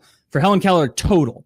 If apparently like if you're able to form words and you can understand language and stuff, like so if you go blind and deaf at age 15, you have the requisite to be more understanding. Helen Keller didn't have total deaf and blindness, and she just handed. No, that's what I was going to say. For all you know, like maybe we didn't have the correct testing. Like if he's like, how many fingers am I holding up? And Helen Keller can only see like dark. I think that lying bitch wasn't very disabled at all. And she just said she just pretended to be disabled to lower expectations. He's like, I don't want to talk to y'all. That's right too. Wow, what a genius! She's also a telepath. Hey, can you get her to talk when you're not holding a lighter under her toes? No, this is our training session. Do you need that rider's crop to hit her in the top of the hands? It's like a circus. The tricks are pretty awesome at the show, but the training behind the scenes is dreadful. It's horrific. It's just horrific. Speaking of something that's kind of like an urban legend or a myth, I was looking around for stuff because I was just thinking like, I don't know, it was one of those stupid little Google things you do where you're like, I wonder what a myth is out there that I believe is a myth, but it actually isn't. And then like on a different tab, be like, I wonder what a myth is that I don't believe but it's actually true. And I started trying to find something there. And I'm gonna say a couple, and I want you to tell me if this is a real fact, a true fact, or propaganda. I'm psyched for this. All right. Sex before competing in sports makes you worse because that's a myth. Backwards. It's a myth. Kyle, you're pretty confident about that. That's a myth. That's bullshit. It raises your testosterone level, I'm told. Is it? That's why Ronda Rousey fucks before every fight. You're correct, Woody. It raises your testosterone and it gets you hyped. Ovechkin says part of his game performance, can't tell if he's joking because he's Russian, hard to read that cadence, but he says he fucks before and after every game. To his make poor sure teammates. I was trying to. I wanted to make a joke. I couldn't form it. Oh, looks like somebody didn't play too much. Like that guy's ass must be sore. No, that's not working. Kyle nailed this it. One. Satan is the ruler of hell according to Christianity. Is that true, or is that a myth, or is that okay? Real? So I think it's true, but using psychology, don't you Google, Kyle? I think it's going to be false. I was going to look up something completely different, but I was about to Google. It had nothing to do with this. But you triggered something in my head about a different religion that believes that God is the true deceiver. And I've been Graham Hancock turned me on to that. I want to go to that in a second. But Satanism. As far as I know, no, Satan works for God. He did, right? Lucifer was one of the God's angels. He was jealous that God was loving man more than the angels, and he rebelled against God, and he was overthrown and sent down to hell, et cetera, et cetera. I don't know that he's the ruler of hell because of what I just said. He was thrown into hell, right? Although everything like pop culture wise and everything I've ever been taught says, the guy with the viper-gated tail and the pitchfork down there, he's the one running the show. So yeah, I'm just going to say that the devil runs hell, though by its very nature, it seems like God runs hell. I'm going to say that the devil doesn't run hell because I'm just getting that vibe. Ahmed, does the devil run hell? It's funny because in Islam, it's kind of similar to Christianity as far as hell and heaven and the devil and all that shit. Well, the first part of the Quran and the first part of the Bible are pretty much the same thing. They're all Abrahamic religions. They are similar. Yeah, there are Abrahamic religions and ideologies. A lot of them are similar. But in Islam, what we have learned is that no, he doesn't run hell. And so, yeah, I don't know. Maybe I guess I'll go with that. He doesn't. So you're correct, Ahmed. And I guess all of you are correct. He does not run hell.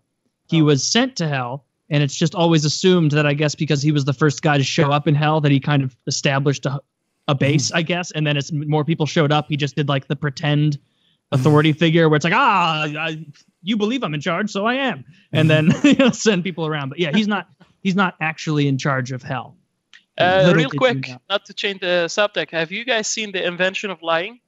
It's a movie from Ricky Gervais.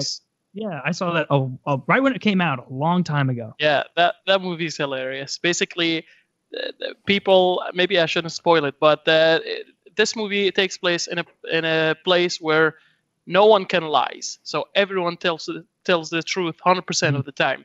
So this guy somehow imagines or starts lying, discovers lying.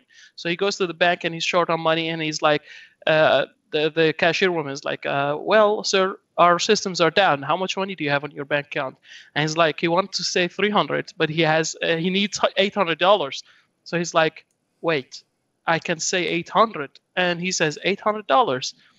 And then she just gives him $800. So a few scenes later in the movie, he basically found every religion on earth, and he says there's a man in the sky, and he does that, and he says that, and if you do 3 wrong things, you go to a place that is not very very nice or pleasant called hell, and if you don't do that, you go to a place where you get a mansion, and everyone gets a mansion. That movie is hilarious. I watched it a couple of weeks ago. It's pretty funny. That religion I was thinking.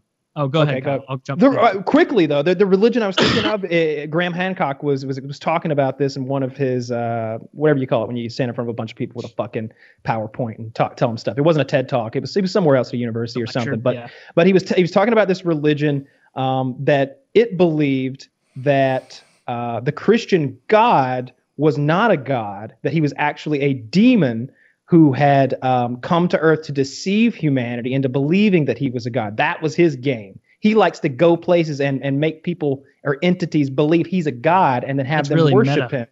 And so what they explain, they talk about the Garden of Eden. And in this religion, they see the serpent as the good guy. He's coming into where humanity's imprisoned and saying, you've been fooled. You don't even know the difference between right and wrong.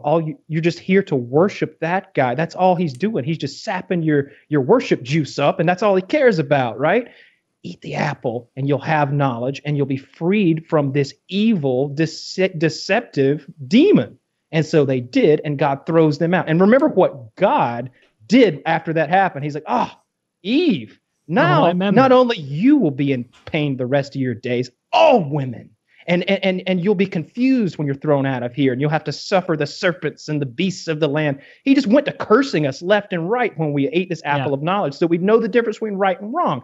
Then look at like what he does, and I'm parroting what Graham says in his lecture. He burns us when we're bad. He forces us to worship him, praise him constantly. Are these the actions of a generous, kind, omnipotent, omniscient being? No, they're the actions of a fucking intergalactic demon who's fucking taking up our worship juice. Satan's the good guy. That is strong point. That is pants on head retarded. And the Christians burned these people alive and persecuted them throughout the ages, and they went underground and they are no more. I feel like both sides of this viewpoint are pants on head retarded. But that's just saying that being like, dude, Star Trek, that's not real. The real Star Trek story, they were in a Ford Windstar driving across the country. They weren't even in the future. And it's just like, no, that's not. You're just taking a fantasy story and making it into a slightly different fantasy story. Being like, because clearly that guy Graham Hancock doesn't buy into any of it, and so he's just treating it like a fanfic thing, where he's like, this could be real too, you know? Look at how Graham Hancock believes that our soul or our being, like the part he doesn't think it's our brain. He thinks that our brain is like a television set that is receiving the signal that is our soul. That's what this physical part of us is.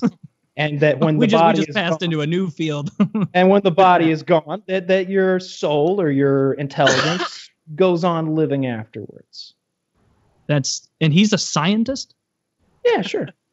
Yeah. But like I would believe like there are lots of scientists who are religious but very few science. I don't know. Like that's just He's not that's religious. so- He doesn't preach that religion I just was talking about. No, that no, ancient I know. religion that's- I was saying there are scientists who are religious, so when they're like, "Oh, I'm a Christian and I'm a physicist, or I'm whatever, and I'm a scientist," you're like, "All right, yeah, I understand." Like, there's a cultural thing to that. But for a scientist who's really into science to be like, "I don't believe the brain's responsible for all this," it's like, yeah, well, do 3 minutes of Googling, and you'll be like, "Oh yeah, see, they used to think it was the heart, and then they very quickly found out it's the brain." As soon as we had the capacity to analyze the brain. Well, what he's talking. That believes the We Earth is turn our brain off, 3,000 turn years it back old. on, and we're still here. That's even more ridiculous. We don't turn our brain off and turn it back on. What do you mean? Sometimes we do. Can you What about define? when someone has like a near-death experience? Your brain stops. You're flatline. No electrical impulses in your brain. Then they just turn you right back on, and I'm here again, and it's me. It's still me. And I don't know what consciousness is. I don't think anybody does, and I don't think science has figured it out quite yet either. That's kind of like the biggest question of them all, right? Is like, what is consciousness? Like, are we either a product of this like fleshy goo between our ears, or are we something a little bit more important than that? It's interesting that a guy like him, who seems to make fun of religion for taking a naturalistic event and imposing a super complex, unknowable being as the catalyst for it, and then saying, "Oh, and the brain, that's not responsible for all of our thoughts, feelings, emotions, and actions. It's actually this infinitely complex and undefinable ethos in our body that is responsible for that." It's like the same thing, that same paradigm of you're explaining natural cause, a natural system with an unexplainable, unknowable entity because it's confusing. It's just kind of the same structure. I don't know enough about the brain and how it works. I don't know that we've definitely settled on that the brain is what creates our consciousness. I just don't know that. I don't think anybody does, or that are. I don't know that our consciousness It ends when we're turned creates off. your consciousness. Like the fact that when your brain shuts off, you It cease facilitates to be, you it, but cease does it to create perceive. it? It It enables you- facilitates it, but does it create it? That's the question. Yes, it does create it, because there is a video I linked to us like in our PKA chat a couple days ago. Prosco, it's some disorder where you're no longer able to control your body. You don't have, you have to without the guy had looking to at it. look. So basically, this guy has sensations on his body where, like, if you like slapped his hand, he'd be like, "Oh, I felt that." But if you told him to close his eyes and then put his hand to his right like that, he wouldn't be able to put it in the space that he wanted, because as soon as his eyes are closed, he can't feel What's the word for that? locomotion. Is it proprioception or something? Proprioception. That's exactly what it is. And so he just doesn't feel the locomotion ability. And so it's just, he has to look at everything he does to make sure that it's actually going. So it's all relayed back to the brain. The brain's the only thing that allows that information to be perceived. So as soon as But that, now you're talking about wait, motor mechanics and stuff. No, but it's not just that. As soon as that area of the brain was damaged, he lost the ability to perceive information in that way and to respond to information that he would have been perceiving. And so it's like about his body because of his brain. Yeah, because the brain controls the body. I'm not talking about command and control. I'm not talking about what's required for one thing to exist. I'm talking about. I'm saying that they could be, both things could be true at the same time. I know the brain is what allows us, and when I say us, I mean my consciousness, to control everything else. And if you fuck with my brain, then I just can't do that shit right. But what I'm saying is that what makes me me might not be all about the gray stuff between my ears. Things I like might just be love me. and hurt and that's your brain. I'm talking about me. What makes me me? The me that is. That's me. all your brain. Yeah, that's the brain. Yeah. It's have all. You guys heard about the Italian doctor that is trying to put a head, decapitated head from a person and put it on another body? Yeah. Have you heard about that? He's getting 2020 a full body, or something. Yeah, full body transplant. Yeah, he already has full body. No, actually, it's a head transplant because he's going to transfer a head to another body. Yeah, but he doesn't become the life of the guy whose body is taken. He doesn't like come out of the surgery like, I'm Jeff now. Well, no one knows. No one knows. Well, we'll see what happens. We talked about It's this gonna on be the show great, a man. If while that ago, works- in that there were some people who felt like whatever makes me me, the thing Kyle is talking about, existed in the heart, which today sounds crazy, right? Today everyone's looking at your brain, but not long before I was born, some people thought your soul was in your heart, and it wasn't just a pump. So if someone actually does pull off a brain transplant, you know, we'll all look back on it and say we already knew, right? Oh yeah, we already knew it was in the brain, but it'll be fun to observe it. Well, it's not. It's a head transplant. So just to be clear, because the audience is listening and maybe they're not. This man is living right now, and his body is fucked. They have a new body over there, so they're gonna chop his head off and they're gonna put it on that new body, and he, being the head, is gonna control that new body. The guy who used to own that new body, his head is somewhere else right now, okay? And it's rotting in the ground, and whatever made him is either A, also rotting in the ground in his brain, or B, is being projected onto some other TV screen somewhere else. Both guys are still alive right now. Both guys are alive, yes. You know what I'm saying, though? When they cut his fucking head off, he won't be, because he'll be dead. Because they're not. I agree one with guy that. is getting one guy's head is getting a new body. One The guy is other guy's dying. head is getting burned. You think they give him the old shit body so they can still feel the casket? But otherwise, 6 guys just going to be like, oh, he didn't weigh anything in the end. There, There'll be I two guess, bolts coming out the side. One of the But I mean, if that works, it's pretty crazy. I heard scientists talk about the possibility that his consciousness could be in some sort of weird limbo inside of his own brain, unable to touch or feel or sense anything, but only to be conscious in a void inside of inside of that body. And they talked about how torturously and that would be to one's mind, your consciousness, to just exist without any way to express sense yourself anything. at all. I don't understand how we are remotely close to the head transplant, and here's why. Honestly, we're not. Right here in my I don't arm, think people he's gonna see succeed. where people. This is a scar in my Yeah, I arm. see it. There's my ulnar nerve was damaged. There was a tumor in it. They pulled the tumor out, and then I lost some big percentage of the nerve, and it's why this hand doesn't work that well. They can't fucking connect the nerve that's here to the nerve that's here. Like that's not a broken. thing. And it's not just broken, it was destroyed by the cancer. It wasn't cancer. It was a surgical thing. When they cut, I think it was a pack of blood or something, but when they cut the tumor out because it was getting bigger, they also cut the nerves that it was growing inside of. So they're just scalpel damage in there. And over time, some of the nerves found each other, and it went from like totally paralyzed to, I'll make up a number, like 30%. But that's where it is. If they this guy has no fix damage. that, but they'll So be what they're damaged talking when they about cut his doing- head off. Well, they're not going to just lop it off with an axe. They're going to very carefully dissect it from his body, removing all these necessary plug-ins carefully and making sure that we don't fray any of the wiring. And they're going to try to plug him back into this new guy's spinal cord. So They're I gonna don't. try- I'm outside my expertise, but my idea is they're like wiring harness back there. Yeah, they're with a trillion wires in it, and that they Bundle. can't reconnect nerves, and that's where I thought we were. Yeah, I think they this is the can biggest reconnect. challenge. The biggest It just challenge depends that's- on how they were separated or damaged. that they will face. The biggest challenge, I think, is going to be, because I read in an article that the operation will take 36 hours or something. It's a long time to be 36 dead. hours. 36 hours. And Like how $11 the hell are million, you going to keep a head 150 alive? Yeah, and how are you going to keep life? It's going to be on a transfusion It's machine. really right? cool. Yes. So the Soviets did this shit with a fucking German Shepherd's head. Anybody ever seen Saw the it. video of the Yep. German Oh, Shepherd's wow. head? Watched it in neuroscience Fucking class. chop this German Shepherd's head off, and they fucking pump oxygenated blood in one side of its brain and out the other, like using its circulatory system that's there, and they're just pumping oxygen, and the dog's head is just there, like fuck. Wow. Yeah, Fuck! it's just ahead.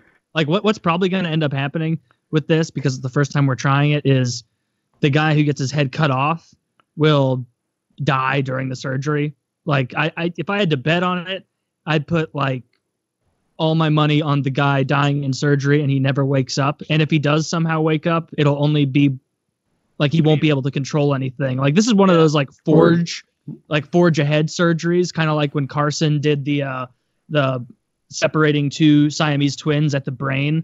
Like it's going to be like a breakthrough surgery where they learn a ton of shit, but this one's not going to pan out. With like, heart there's surgery, just no way. It went like that too. Like people like, oh, they did a successful heart surgery. He lived 3 days, and then some guy broke a record and lived like 14 days, and then like there was an artificial heart that lasted for a year, and isn't that crazy? And now like they have it they're way Yeah, ahead. pretty routine almost. Yeah. Yeah, I didn't want to overstep because I don't know. It sounds like you might, but now they can put in new hearts and it turns out okay. Mm-hmm. It's really just the supply of hearts that's the problem. Yeah. Yeah, get a pig heart. Yeah, that I got also a was the best pig one, heart. What do you tell them when they ask you about your pig heart? I tell them it's cause I'm sweet as bacon sugar. What are we talking guys, South did Park. you, South Park, yeah. Did you guys see the video I put in the chat? This But is a we game didn't we used to finish play. Taylor's thing. Like he had a whole. Oh yeah, I want to series go of- back to What was the it? urban legend thing. There's a couple hard. Yeah.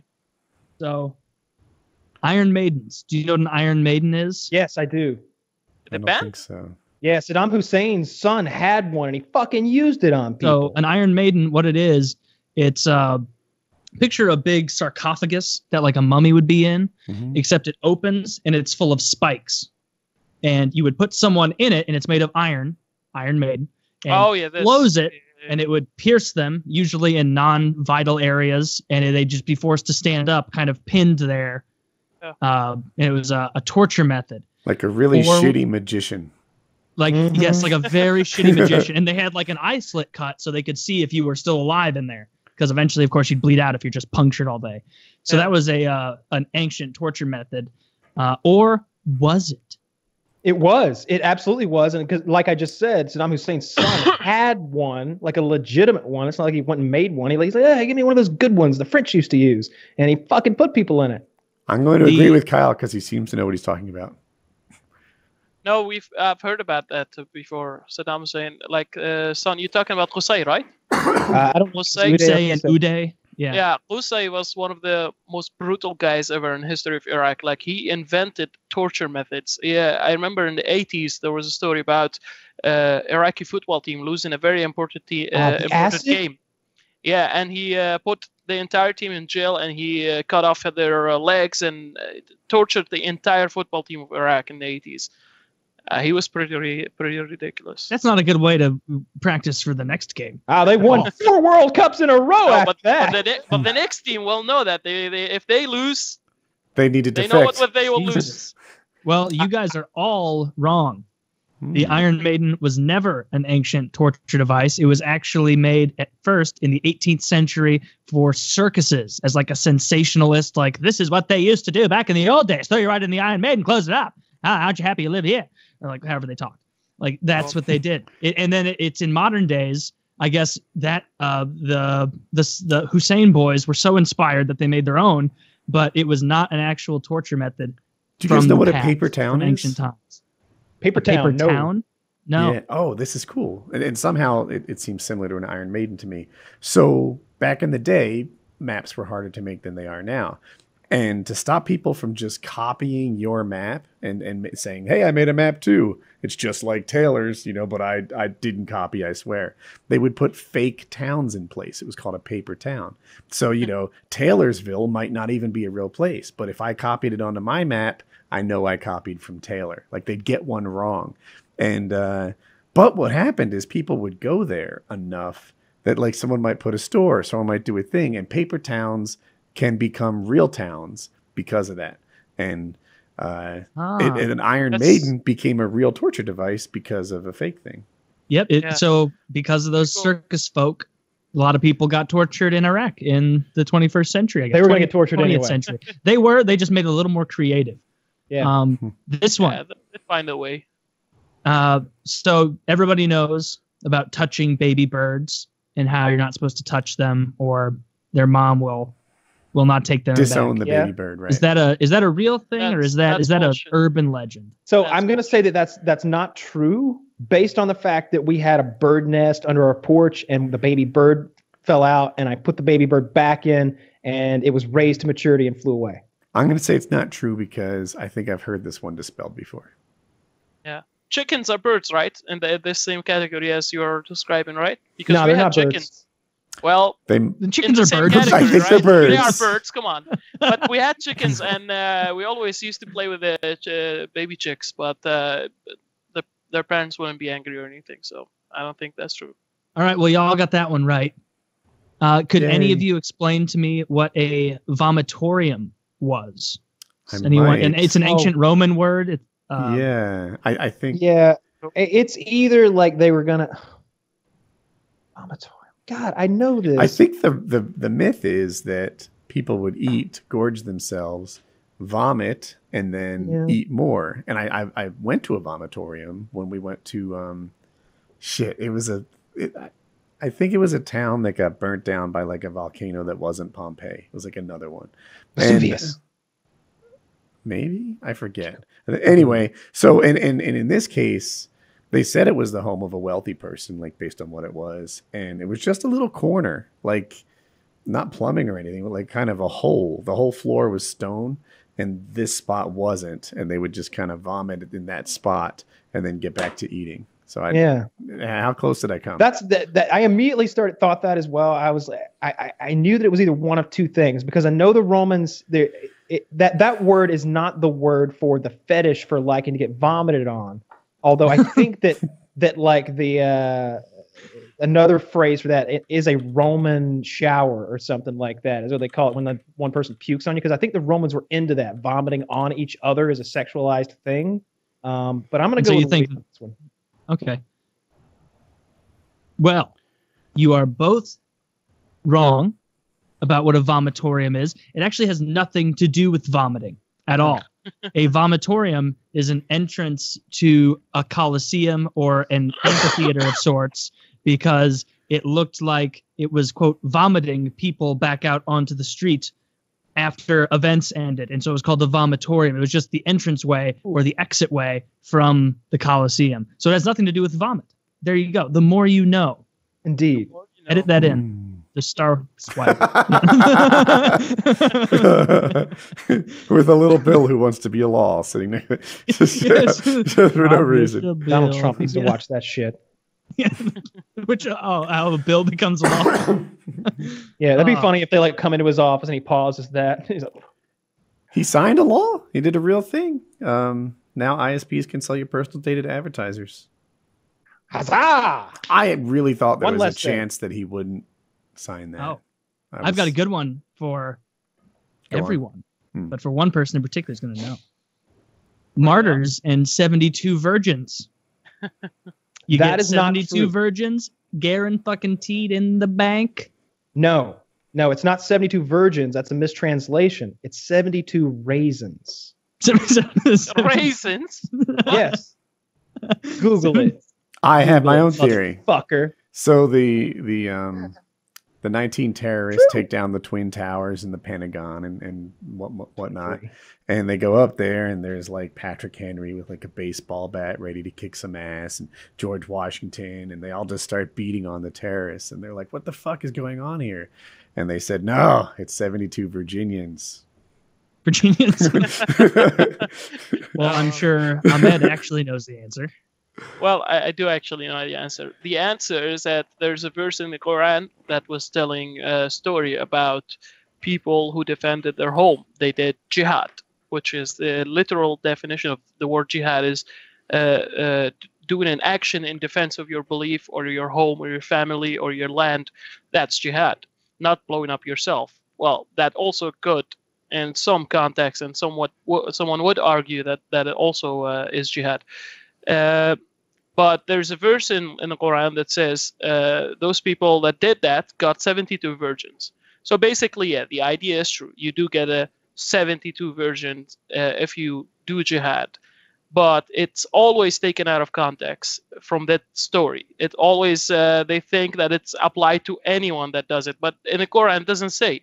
It just says that happened and God gave them 72 virgins. So, yeah, it says on this very, I'm sure, reputable list that it is a matter of debate in Islam, nowhere in the Quran, but is reported in other texts. So, You know what? That wasn't fair of them to put on here, because they just said, I don't know. This is the last one on the list, and they were getting desperate. It has been mentioned in the Quran, but not in the context that people believe it to be. So it's kind of always taken out of context. Makes sense. I'm sorry, Kyle. What were you saying? I was just sent those 3 links from CNN. Oh, raisins or virgins. I remember hearing something about that, and I was like, there's no way that a bunch of people just have continued to misread raisins for this long. I've heard it too. I don't pretend to know what's true, but I will say that 72 raisins isn't really that motivating to me. If it's the year 1 and I have 72 fucking raisins, you're gonna be like, what? Where did you get them all? I don't think so. Could I smell your hand? The hand you touched the raisins with? You got 72 fucking raisins back then, and they're like, look, if you martyr yourself, your wife is getting all of this. All of these raisins. That's a mid-afternoon snack. I just feel like even year See, 1 version of me is regular- worth more than 72 raisins. I hope I bring in a dead raccoon every once in a while. You know, I want to roadkill. like trade it in for a different meal. You know, be like, that raisins are great. Can I exchange those? Do you do exchanges here? Substitutions. Have it your way. You know. Was that the last one, Taylor? Or are there more? I'm eating there's more. raisins now. Nice. Well, this must be heaven. Oh, you have raisins. I do have 72 raisins. Do you? How long do you have to wait to file a missing persons report? 72 hours. I think there's. I always hear like 72 hours in the movies and stuff, but you can probably do it right away, right? I thought it was 24, Yeah. but I'm going to guess immediately. Yes, it's immediately. Yeah. See, because like a lot of the problems sense. with these questions is that you're like, like if Jackie is just gone, Woody's like, Jackie didn't fucking just go anywhere. She's been taken. Like, we need to put this report in now. Like, it just wouldn't work. Like, Yeah, there's too many seems people. that makes so ridiculous, much yeah. sense because like it's one of those things that you don't think about at all when it's said in like a show or a movie where it's like, oh, I'm sorry, we can't carry that out. We're so busy with paperwork and cop stuff that we gotta wait 3 days for you to report it. But like, if someone like, imagine yourself in that situation of telling a cop like, my son's been taken. When was this? I don't know. This afternoon. Call me on Thursday. you would be like, are you fucking kidding me? No, absolutely not. And so it's like the first time this question's really asked of you, you're like, oh, duh, of course. Yeah, like the cop can't just say, no, fuck you, come back in a couple days. Like, yeah, of course. I do believe But, that police may take it more seriously, like depending on the story, right? Like, hey, I came home from school, my wife wasn't there. Like, yeah, well, sometimes that happens, right? You know, like I think if you say that, they're going to take you very seriously as a suspect. You're like, my wife hasn't been here since Tuesday. Why don't you fucking say something sooner? Well, in the movies, they always say 72 hours. And I was worried, though. Well, that's all of the good ones that I got. All the rest I'm realizing are like, I'll ask it, and I can only ask it in a way that gives away the answer. Because I'd have to be like, how many wise men were there? And then you guys would be like, well, you want me to say 3, but that's clearly wrong. So not 3. I'll be like, oh, well, you're right again, you geniuses. Like, This is totally different. But have you ever been like researching a conspiracy or something wild for a video, and you're like, after a few hours, days, whatever, you're like, oh, this is getting a little too real and wild. Not this one. Let's find a different one. Yes, What are some examples of that? If you so the one that really like did me in was I went really down all the Epstein stuff when that happened. Yes, yeah. And this was before like I did the YouTube stuff. I was just like, is it really that bad? And then I remember like getting legitimately depressed. I got so into that. I got so into looking where money was going. I got so into who owned these places, who like went where. I just got depressed because I'm like, man, it really is everyone, isn't it? Yeah. And that it was like people joke about like, oh, the black pill. I remember being like, wow, everyone is evil everywhere. That is so sad. I remember like having to step away from that and just kind of take a moment to like reevaluate myself. Yeah. But like I've come to peace with it now. Of like, my worth isn't reliant on those who have greater faculty or power above me or whatever. But man, I tell you what, that was sad. That would be the big one. There's been some other minor ones that I've like sort of like dabbled in that I'm like, I don't want to know how much more of this I want to find out about. One of them was the Benghazi stuff. I got really into that more recently, like in the past year. And I remember researching that and being like, this is depressing. Yeah. Because it's not like I don't come up with the stuff like, aha, everyone who's in charge of us is evil people, whatever, and be like, I figured it out. It's just like, well, dang it. You're just selling it like it was. Yeah, pretty Yeah. much like, man, whatever. You're just I like, guess I'll I go- didn't I'm know gonna there go were walk this in the many woods. pedophiles. Yeah, pretty much. Yeah. Yeah, So that- I guess I'm gonna go walk in the woods now. So. That is Run to funny, the like how the bathroom, get some Epstein water thing. real quick. I'll be right like back. when it first came out, people were like, right. So there's just a bunch of pedophiles in positions of power all over the world. And then you look into it and it's like, wow, there are pedophiles in positions of power all over the world. No, I heard that was used to control each other. It was like that it was I mean you would probably have heard this at some point or something, but it was used as a means to control each other. Like you are in the circle of trust because we have all committed this heinous, disgusting act. And so it is used as a means of controlling each other and committing to the team because you're all disgusting people. Yeah. Yeah. Mutual blackmail. We had a similar. It's thing like here if at we go PKA. down, you're coming with us. So you better do what we say.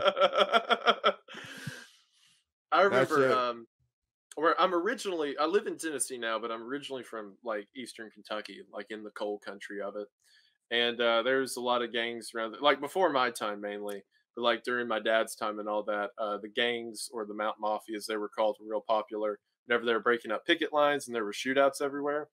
And part of the deal was whenever there were new initiates, they did a lot of stuff like blew up bridges, blew up coal trucks, stuff like that. If they were to ever like shoot something or blow it up, they would find some way for everyone's hand to be on it. Like if you show up, you are going to shoot the vehicle or you're going to have some part in place in it because the first time you have to be like mutual blackmail and that just scales up. So like for a bunch of guys in the mountain, it's shooting up a coal truck. For like, Hillary Clinton, it's eating a baby. It's just a natural. Yeah, it's wild. It's the world is like I'm not nearly as into Weird it as you, timeline. but like it gets depressing when you like look into some it stuff does, where it's like, oh man, people are genuinely very cruel to one another, and that makes me sad. I remember I used to be like in high school, I was I think I got like most likely to be president, some superlative, and I was on a bunch of debate teams and stuff like that. And I was like really into politics, and then that happened, and I just like. I was like, I'd never want to look at someone in a suit ever again. Like it really did poison me to a point of bitterness for a while. Like I said, I'm better now. But yeah, you asked like what was the one that hit too deep? That one really hit too deep. Yeah, it makes sense. That's a good answer. I was expecting something like that, like where you just get it's like you stare too long into the abyss and it begins to stare back into you. You spend all this time obsessing about and reading about something that is horrific. And then you start to be like, man, little bits of my soul are like flaking off as I'm reading this. Like I'm becoming actively more cynical by there's by also this like not just with that specifically, but with a lot of like grander conspiracy, like stuff like the MLK assassination or JFK or whatever. There's this sense of hopelessness or like just inability of action. Like, oh, what am I going to do? Catch these guys, or no matter how many people I tell, it's not going to get better, right? Yeah. And that leads to a sort of, I guess it can lead to nihilism if someone sits in it for too long. But like I said, it's just got to be something that you kind of recognize. It doesn't define you just because it's happening and you can't do anything about it. You're not your inactions. But yeah, I had an entire soul searching thing over the Epstein stuff. Yeah. So. Are you still like following any of the Ghislaine stuff as that was going on? Yeah, I've got my own theories about all that. I don't. It's kind of like a train wreck, but the train wreck's halfway done. Like like the front car hit and everything crashed, and it's not like, well, I hope the back of the train will stop doing that. No, it's just going to keep piling up over and over. I kept up with it, but not as much as I did originally. Because like I said, you can't, or at least I can't, super invest my time. Like, man, I hope justice is served because I know the answer, and it's just going to make me sad again. Yeah, it's not going to be served. And it's funny. Like at first, like so many people are like, "Oh, this isn't happening. There's no pedophile island." And then now, like some of those same people are like, "We got him. the two people on Earth who were doing this, we got them. Don't worry, guys. This was a one-off. It's never going to happen again. It's certainly not happening with other individuals as we speak right now. We got them, everyone. Mission accomplished. It's like, it's like I don't know. Yeah, it's literally like Bush on that fucking destroyer. Two got people. Yeah. Well, that thing we said was a conspiracy lie for years was true. Thankfully, the only two individuals globally involved in this have been caught. One of them killing himself when a camera misfired and a bunch of people who didn't work there found their way into his fucking cell. What if that's the way they said he died? That the camera that was recording him exploded and killed him. That'd be a little bit more obvious. He was electrocuted by the camera. Oh, do we have that on film? Well, think about that one. Why are you asking tough questions? All right. The conspiracy would be a little more obvious. He was a terrible person at hanging himself.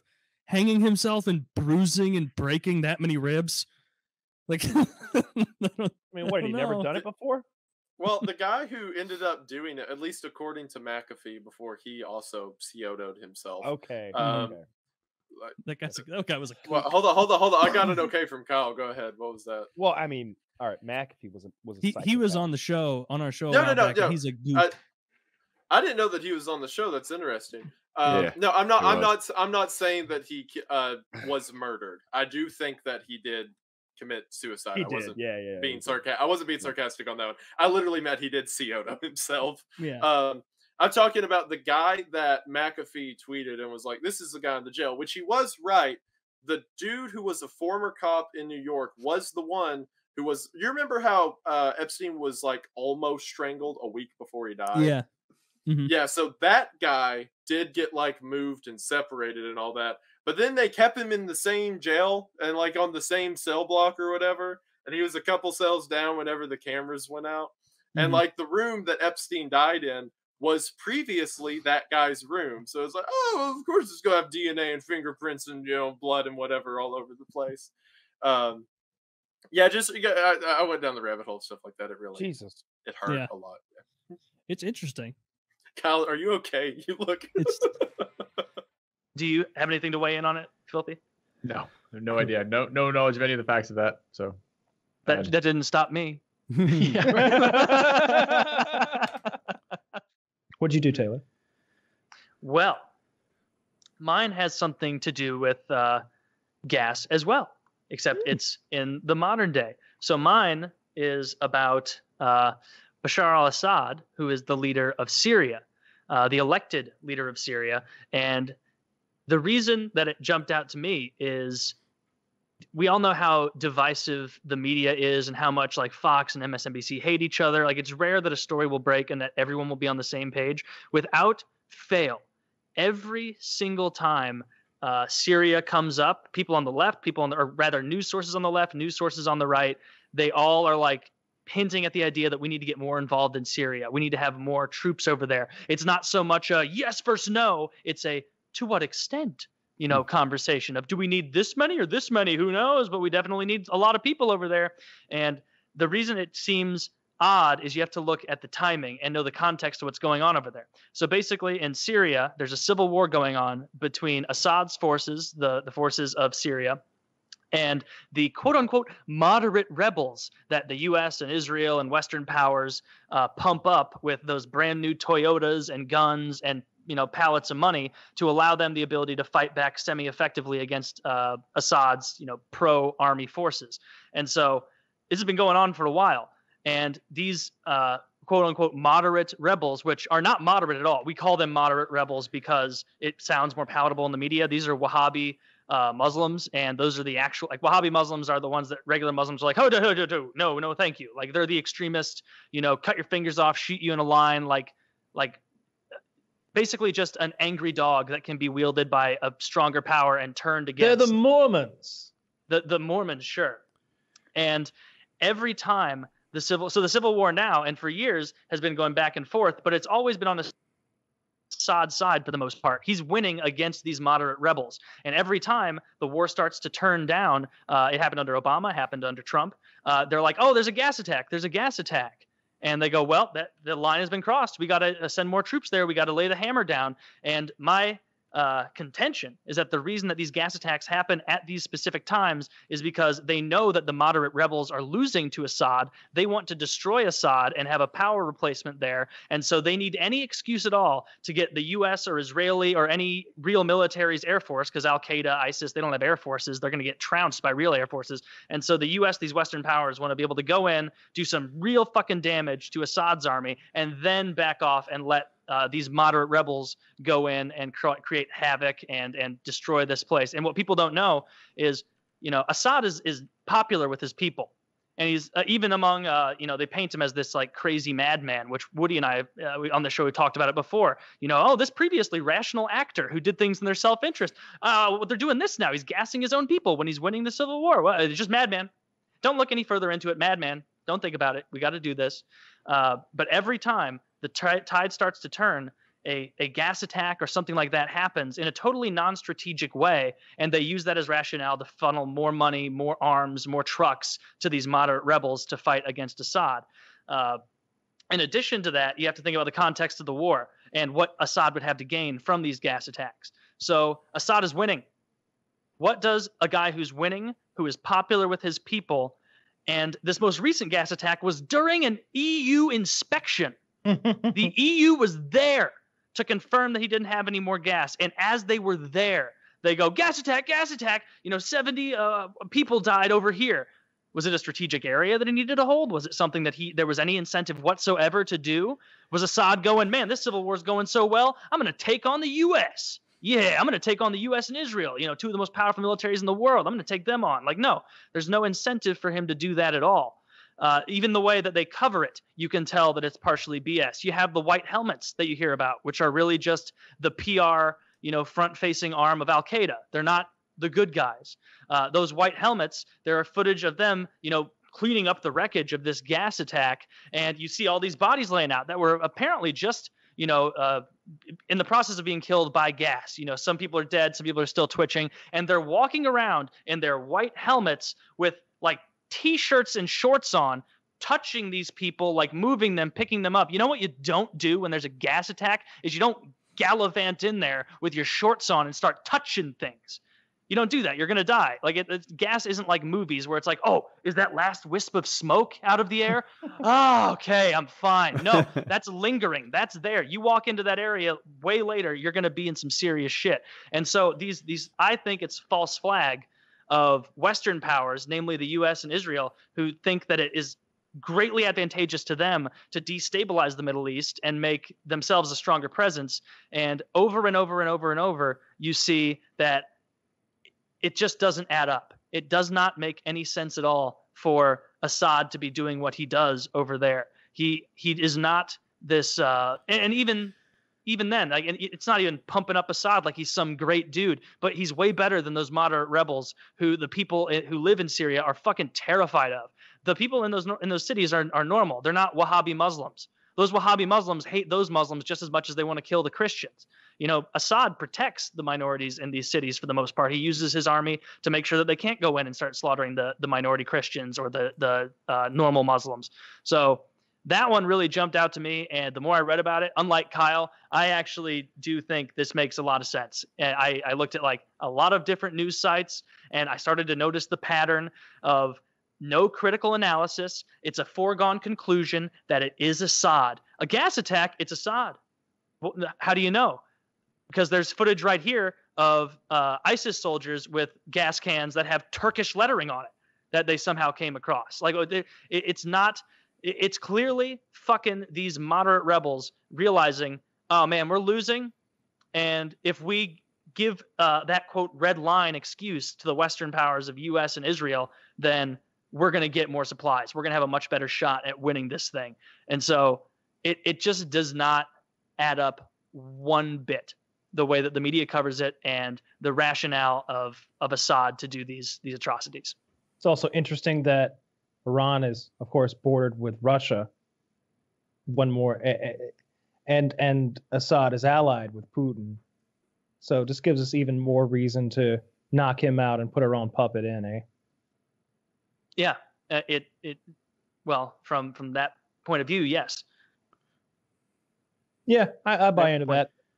So I wouldn't think that the U.S. would have dirty hands in that, but I could definitely see us being complicit in it, allowing it to happen, that's why we fuel the moderate rebels. That's not a conspiracy theory. That's known. Oh no, we do. Yes, of course. I've seen this this graph that shows all of the groups that are fighting in Syria and how each of them are allied amongst one another, and it's a literal spider web diagram where there are curved lines connecting all of the groups, and this group is opposed to this group, and this group is allied with that group, and like it's absurd. It's so complicated. It's almost impossible. Because the Saudis are there as well. The Saudis are the Saudis have people there. There are mercenaries from all around the fucking globe there that are representing a dozen different countries and groups of countries. Right? It's a very complicated and you have to remember, these are the same people who told us there were WMDs in Iraq confirmed.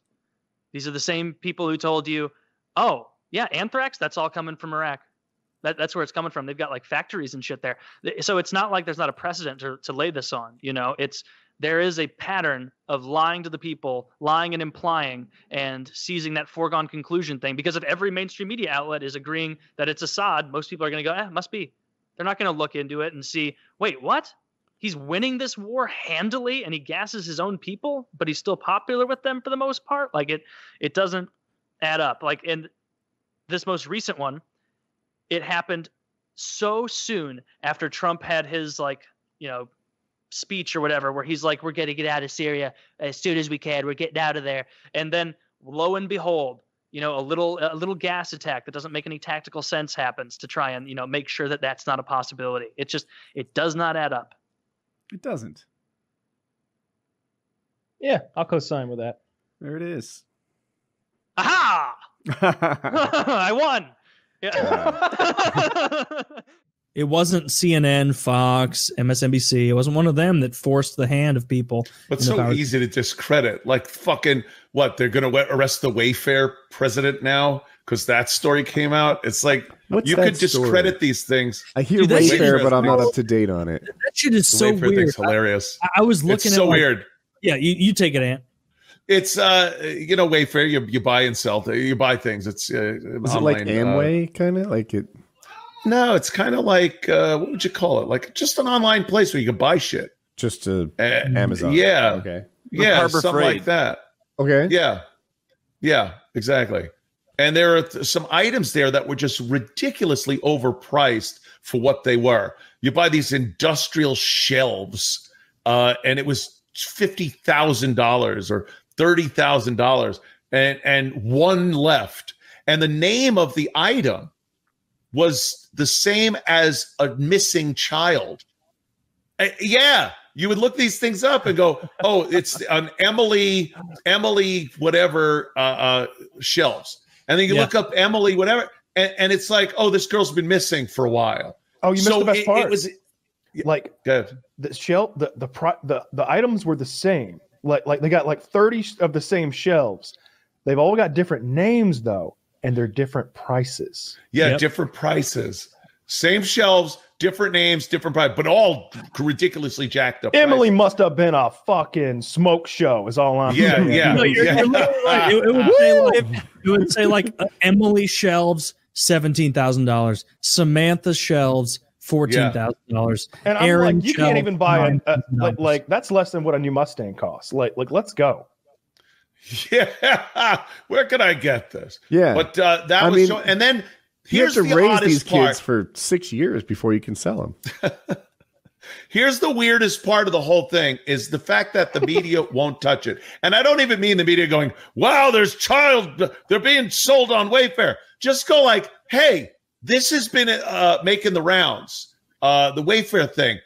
Send a journalist out. Let's investigate it. See what it's all about. And then go on and say, hey, we checked this out. It turns out to be a hoax, or they go, oh my God, there's children being sold. But they don't even touch this shit. Pizzagate was the same thing.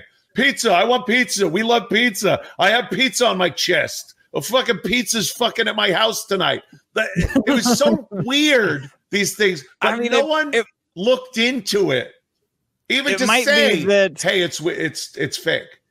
It might be that you can't sell ads on your expose into child slavery porn rings. Like even making fun of the Wayfair one. I don't know if like CBS could run JAG ads right after their expose on. So we looked into this goofy child rape thing. Good point, but it doesn't mean it's not true. It doesn't mean it is true. I get that, but it doesn't mean it's not true just because they won't fucking cover it because of a sponsor not wanting that kind of material on. But you would think a real journalist, a Woodward and Bernstein kind of motherfucker, would want to go out and go, I'm going to check this out. I'm going to look deep and see what the fuck this is about, because it's just too odd of a thing. And I'll come back and sit down and go, here's our story on the Wayfair thing. It's all bullshit. We looked into it and a hacker did this or that. But to just leave it and go, we're not even going to look at it is a weird fucking thing. I agree with you. It is weird. I'm looking at it. People, I think it's getting debunked. I don't know. This one thing I found on WUSA 9. It's getting debunked by Wayfair. I love that. When they go, well, that's been debunked by who? Joe Biden. It was about. So what they say is some things are impossible to debunk, right? Like it's just impossible to see that this existed or didn't exist. Yeah. But other stuff is verifiably debunked. They're like, hey, this pillow was $10,000 and his name was Samantha, so it's this girl. Well, it turns out that girl was found 6 years ago. So they're not selling her. And then there's case after case after case. This one, I forget what the name of it was, but some other little girl's name. And they're like, that girl was actually only missing for 1 month. She was found right away. Only a month? Well, she's sorry, still we put the ad in. She got away. So that was but it was a while ago. They act like these kids are missing, but it's not there. And but why are they even named after these? And why is there a $10,000 pillow? What is the explanation for that? All of it. That's what I mean. Just at least look into it and say there's something fucking weird here. Yeah, this is the kind of shit can I just do a little longer? So Wayfair, I guess, debunk some of it. I know. But they call out that Wayfair didn't address the seemingly strange high price points. And I'd like them to. I'd like them to explain why they have $10,000 pillows. That's a little ridiculous. I looked up, I look at some expensive stuff occasionally. I was looking at what Jorge Masvidal's fucking robe costs. It's $600. It's not $10,000 fucking dollars. I was trying to buy one of Mannix's jackets from the Mannix TV show back in the 70s. $1,200. Yeah. Yeah. Yeah. I've done the same thing. I can't remember the name of the website where you can buy those movie props, but I really wanted from the first Alien movie. I wanted one of those Nostromo jackets that they wore. Oh, yeah. Dude, awesome. It was a little expensive. I didn't buy it, and but still, nobody's selling $12,000 pillows. I don't care. There's no brand in the world that does that. There's there is. They're made right here in my home state of Minnesota. I think they're machine washable and dryable. I live in the Baja. You know that I was a Navy SEAL. I've heard a Navy SEAL, a fighter. About you. I was a governor. I was a governor. And damn it, I can't fucking compete with Anthony's. Why won't they let me onto Plum Island? You even did your face a little bit like it. And he goes, yeah, he's all that little mannerism. I love that one. I'm just a governor looking for answers. Like Nixon's buff nephew or something. That guy's such a goofball. Oh, yeah. Dude, but for the Wayfair thing, I think it's like Amazon uses high prices instead of making things go out of stock, so they don't lose, for a number of catalog reasons, they don't lose the URL. Like if Google knocks it out of the index or stuff like that. Usually, it's an algorithm gone wrong if it has one item left and a $10,000 pillow. See, that's what I've seen. Yeah, easy for them to explain too. That's never happened on Amazon once. It has. That's on Amazon. Yeah. Oh yeah. It's happened on Amazon because the ASN gets compromised and they have to maintain their spot with the algorithm of Amazon. But it does not explain why they haven't addressed the prices and they haven't addressed the fact that these names are on there.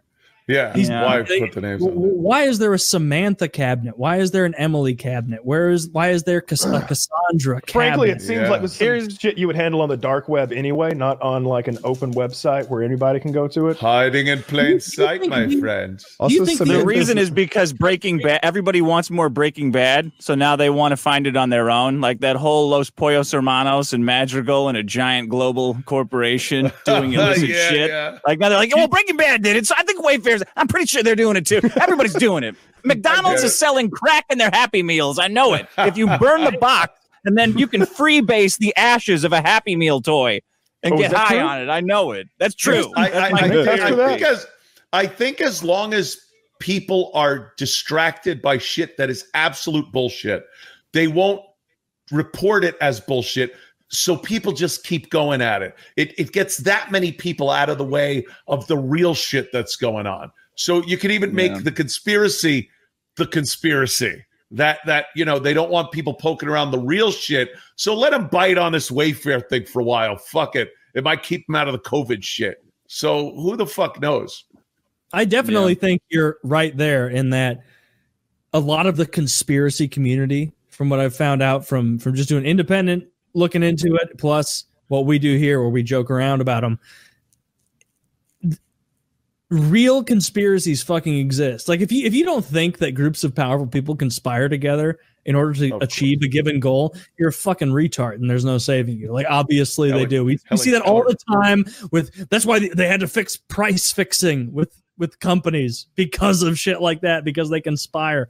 And so obviously this shit happens. It's just a matter of which ones are actually slipping through the goalie and that are real, and which ones are the nonsense that we're supposed to latch onto. So you think there's intentional red herrings? Is that what I'm hearing? Yeah, it seems like something. Why wouldn't you do that? Out there in order to discredit any kind of conspiracy, because you even know Woody, Kyle, Dick, Ant, like you all know, when something is labeled a conspiracy theory, you have an inherent bit of distrust, right? Oh yeah, that's for sure. That's Like, come on. Yeah, that's what powerful people would prefer, right? To muddy the waters with a bunch of nonsense so that you can't actually discern what's actually happening. Like that's yeah. I mean, that was the whole genesis of us doing the like conspiracy theories on here. It was like finding some that we legitimately think have some truth to them, while at the same time being kind of silly. All right, I'm excited for Woody's. Woody has a PowerPoint for us. Yeah. By the way, this is it's fucking hilarious to me that you did this. I love it. I love it. I kind of cheated because mine's not so much a conspiracy theory as much as a simple observable fact. It's a piece of cake to prove. So United Flight 93, that's the plane that was shot down in Pennsylvania on 9/11. I'm gonna go through that and explain how I know that it was shot down. First, we're gonna go through the timeline. What's important to note on slide 2 here is the times. The World Trade Center went down an hour and 15 minutes before this flight did. There was lots of actionable time. The second one went down an hour or half an hour before this plane was shot down. There were 31 minutes before this thing was known to be a problem plane and the time that it was finally shot down.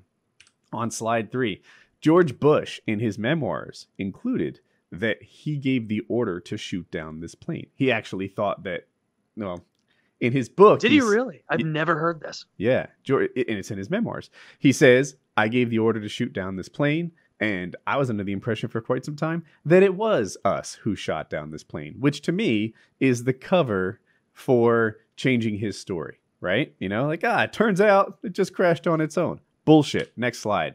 The F-16s were there. As I mentioned, 31 minutes had passed. Well, the F-16s were only 10 minutes away from this flight. At supersonic speeds, it was less than 10 minutes. There was enough time to go there, to try radio contact, to give it a go. There were 21 minutes after the planes arrived to deal with this, to make a decision on whether they shoot it or not. Cleveland air traffic controllers were on the record saying that the F-16s and Flight 93 were there together in the same spot. And then they became forbidden to talk about what was on their radar screens. That's it. Ooh. They just don't talk about that anymore. It's done. And there are eyewitnesses that see the F-16s right by Flight 93. Next slide. The engines on Flight 93 landed over 2,000 feet from the crash site of the rest of the plane. That's half a mile. Now, when planes come drilling into the ground, the debris tends to be very localized. It's in one spot. The engines don't go another half a mile away if they hit the ground first. And wait till you see this engine record. Next slide, wreckage. There is a giant hole that this engine created as it came pummeling into the earth. Next slide. Here's a close-up of the engine buried into the dirt. Like, what is that? 4 feet deep? Look at so this. It clearly fell from a distance. The entire engine is underground. It like burrowed a hole. This is not a motor that slid across the ground half a mile and then somehow dug a 4 foot deep hole. That's not how this works. Next slide. They found mail. So Flight 93, like a lot of flights, had U.S. postage on it. They found this mail 10 miles from the crash site, just scattered throughout the woods everywhere. The official explanation for this mail is that the wind blew it. The wind was going 8 miles an hour that day, which means that these letters would have had to have been airborne for over an hour across the ground through the woods. What kind of horseshit is that, right? That's not what mail does. If you dropped a letter in your front yard with 8 mile an hour wind, it wouldn't stay airborne for the next hour and 15 minutes and find itself 10 miles away. It would drop at your feet. Unless there was a hole blown in the plane from 5,000, 8,000 feet in the sky. And then the mail scattered across a 10-mile crash site, because that's what letters would do. Last slide. In summary, the order to shoot this plane down was given by W. The F-16s were in the area with more than enough time to get it done. And the crash site debris is consistent with an air-to-air missile strike. The only other possibility is that the plane broke up in the air due to the pilot, the passengers attempting to take control, grabbing controls, and then making it do some sort of maneuver. Because the plane definitely has to break up in the air to accomplish all of these things. So you think the passengers flew the plane in such a way that the engine flew off? I don't know much about planes, but but it sounds like the plane broke up in the air due to something. It definitely did. I choose to believe Woody. It's hard to go with any other conclusion on this. You know, the crash site is consistent with an air-to-air missile strike. Did they know if the Flight 93 passengers ever made it into the cockpit or did anything like that? Or that's just totally unknown now? Because I know they recovered some calls. Well, not in the film. Yeah, there was more stuff I didn't include in here. The passengers did make a run, but they don't know that the passengers actually got in the cockpit. They also have a guy who was on the phone in the bathroom when the missile struck the plane. And he's describing the bang he heard. And you know, they don't really lay that out there. Wait, what was that? So there was a guy hiding in a bathroom because terrorists had taken over the plane. And while he's there talking to somebody on the phone, the missile strikes the plane and you can hear the bang. And he's like, I don't know what that was. And then it goes down. Yeah. Do you think there's a possibility that the terrorists had a bomb with them? Which it does seem kind of redundant because they were using the plane as the bomb. Yeah. But why would...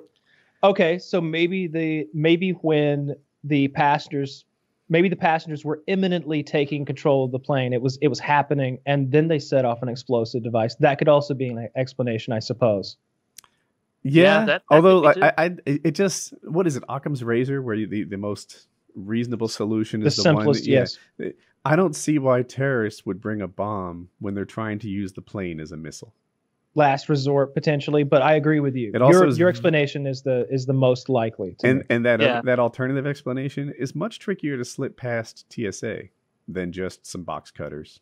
Sure. Yeah. I think that it was shot down. I agree with you. I've always thought that, honestly, but based solely on the debris field, it was so scattered. And you know, you don't have to be an expert to like understand that if a plane hits the ground, then it's all right there where it hits the ground, not the engine doesn't burrow itself in the ground a half mile from the site unless that engine came apart in the air. Yeah, it has to break up midair. And I don't recall what kind of planes that they were, but have you ever seen the footage of that pilot flying? I think it was a 747, and he does a fucking what do you call it? Not a barrel roll. He does like a loop-de-loop, Yeah, I forget what that's called. But like now that I picture that, I'm like, No, it doesn't matter what the fucking they did up there. You can't make that plane break. You can't fly it bad enough to break it.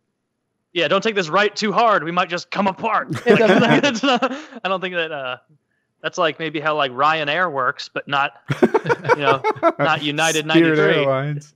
Yeah, that's really interesting. I can't believe I'd never looked into Flight 93 at all. I've never even seen the film. It would be funny in the film if somebody edited in like a fighter jet like in the corner that nobody saw, and that just like then sunk back like. Yeah. The stuff about like air traffic control not being allowed to talk about what they saw on their radar. What's that about? That always inches me a bit towards the conspiratorial side, is when people are instructed that they can't talk about it. You know, where it's like, hey, you can't talk about what happened there and what you saw on your screen. We're not trying to hide anything, but you can't talk about it. And the explanation would probably be like, oh, there was probably some like, classified high-tech shit. It's like, no, do you think every other day they were like, yeah, fellow, air traffic controllers of Cleveland, remember to zip it up before you hit the bars tonight? Like, no, there's nothing. They're just organizing traffic in the air. It's not a conspiracy, heavy job, I wouldn't think.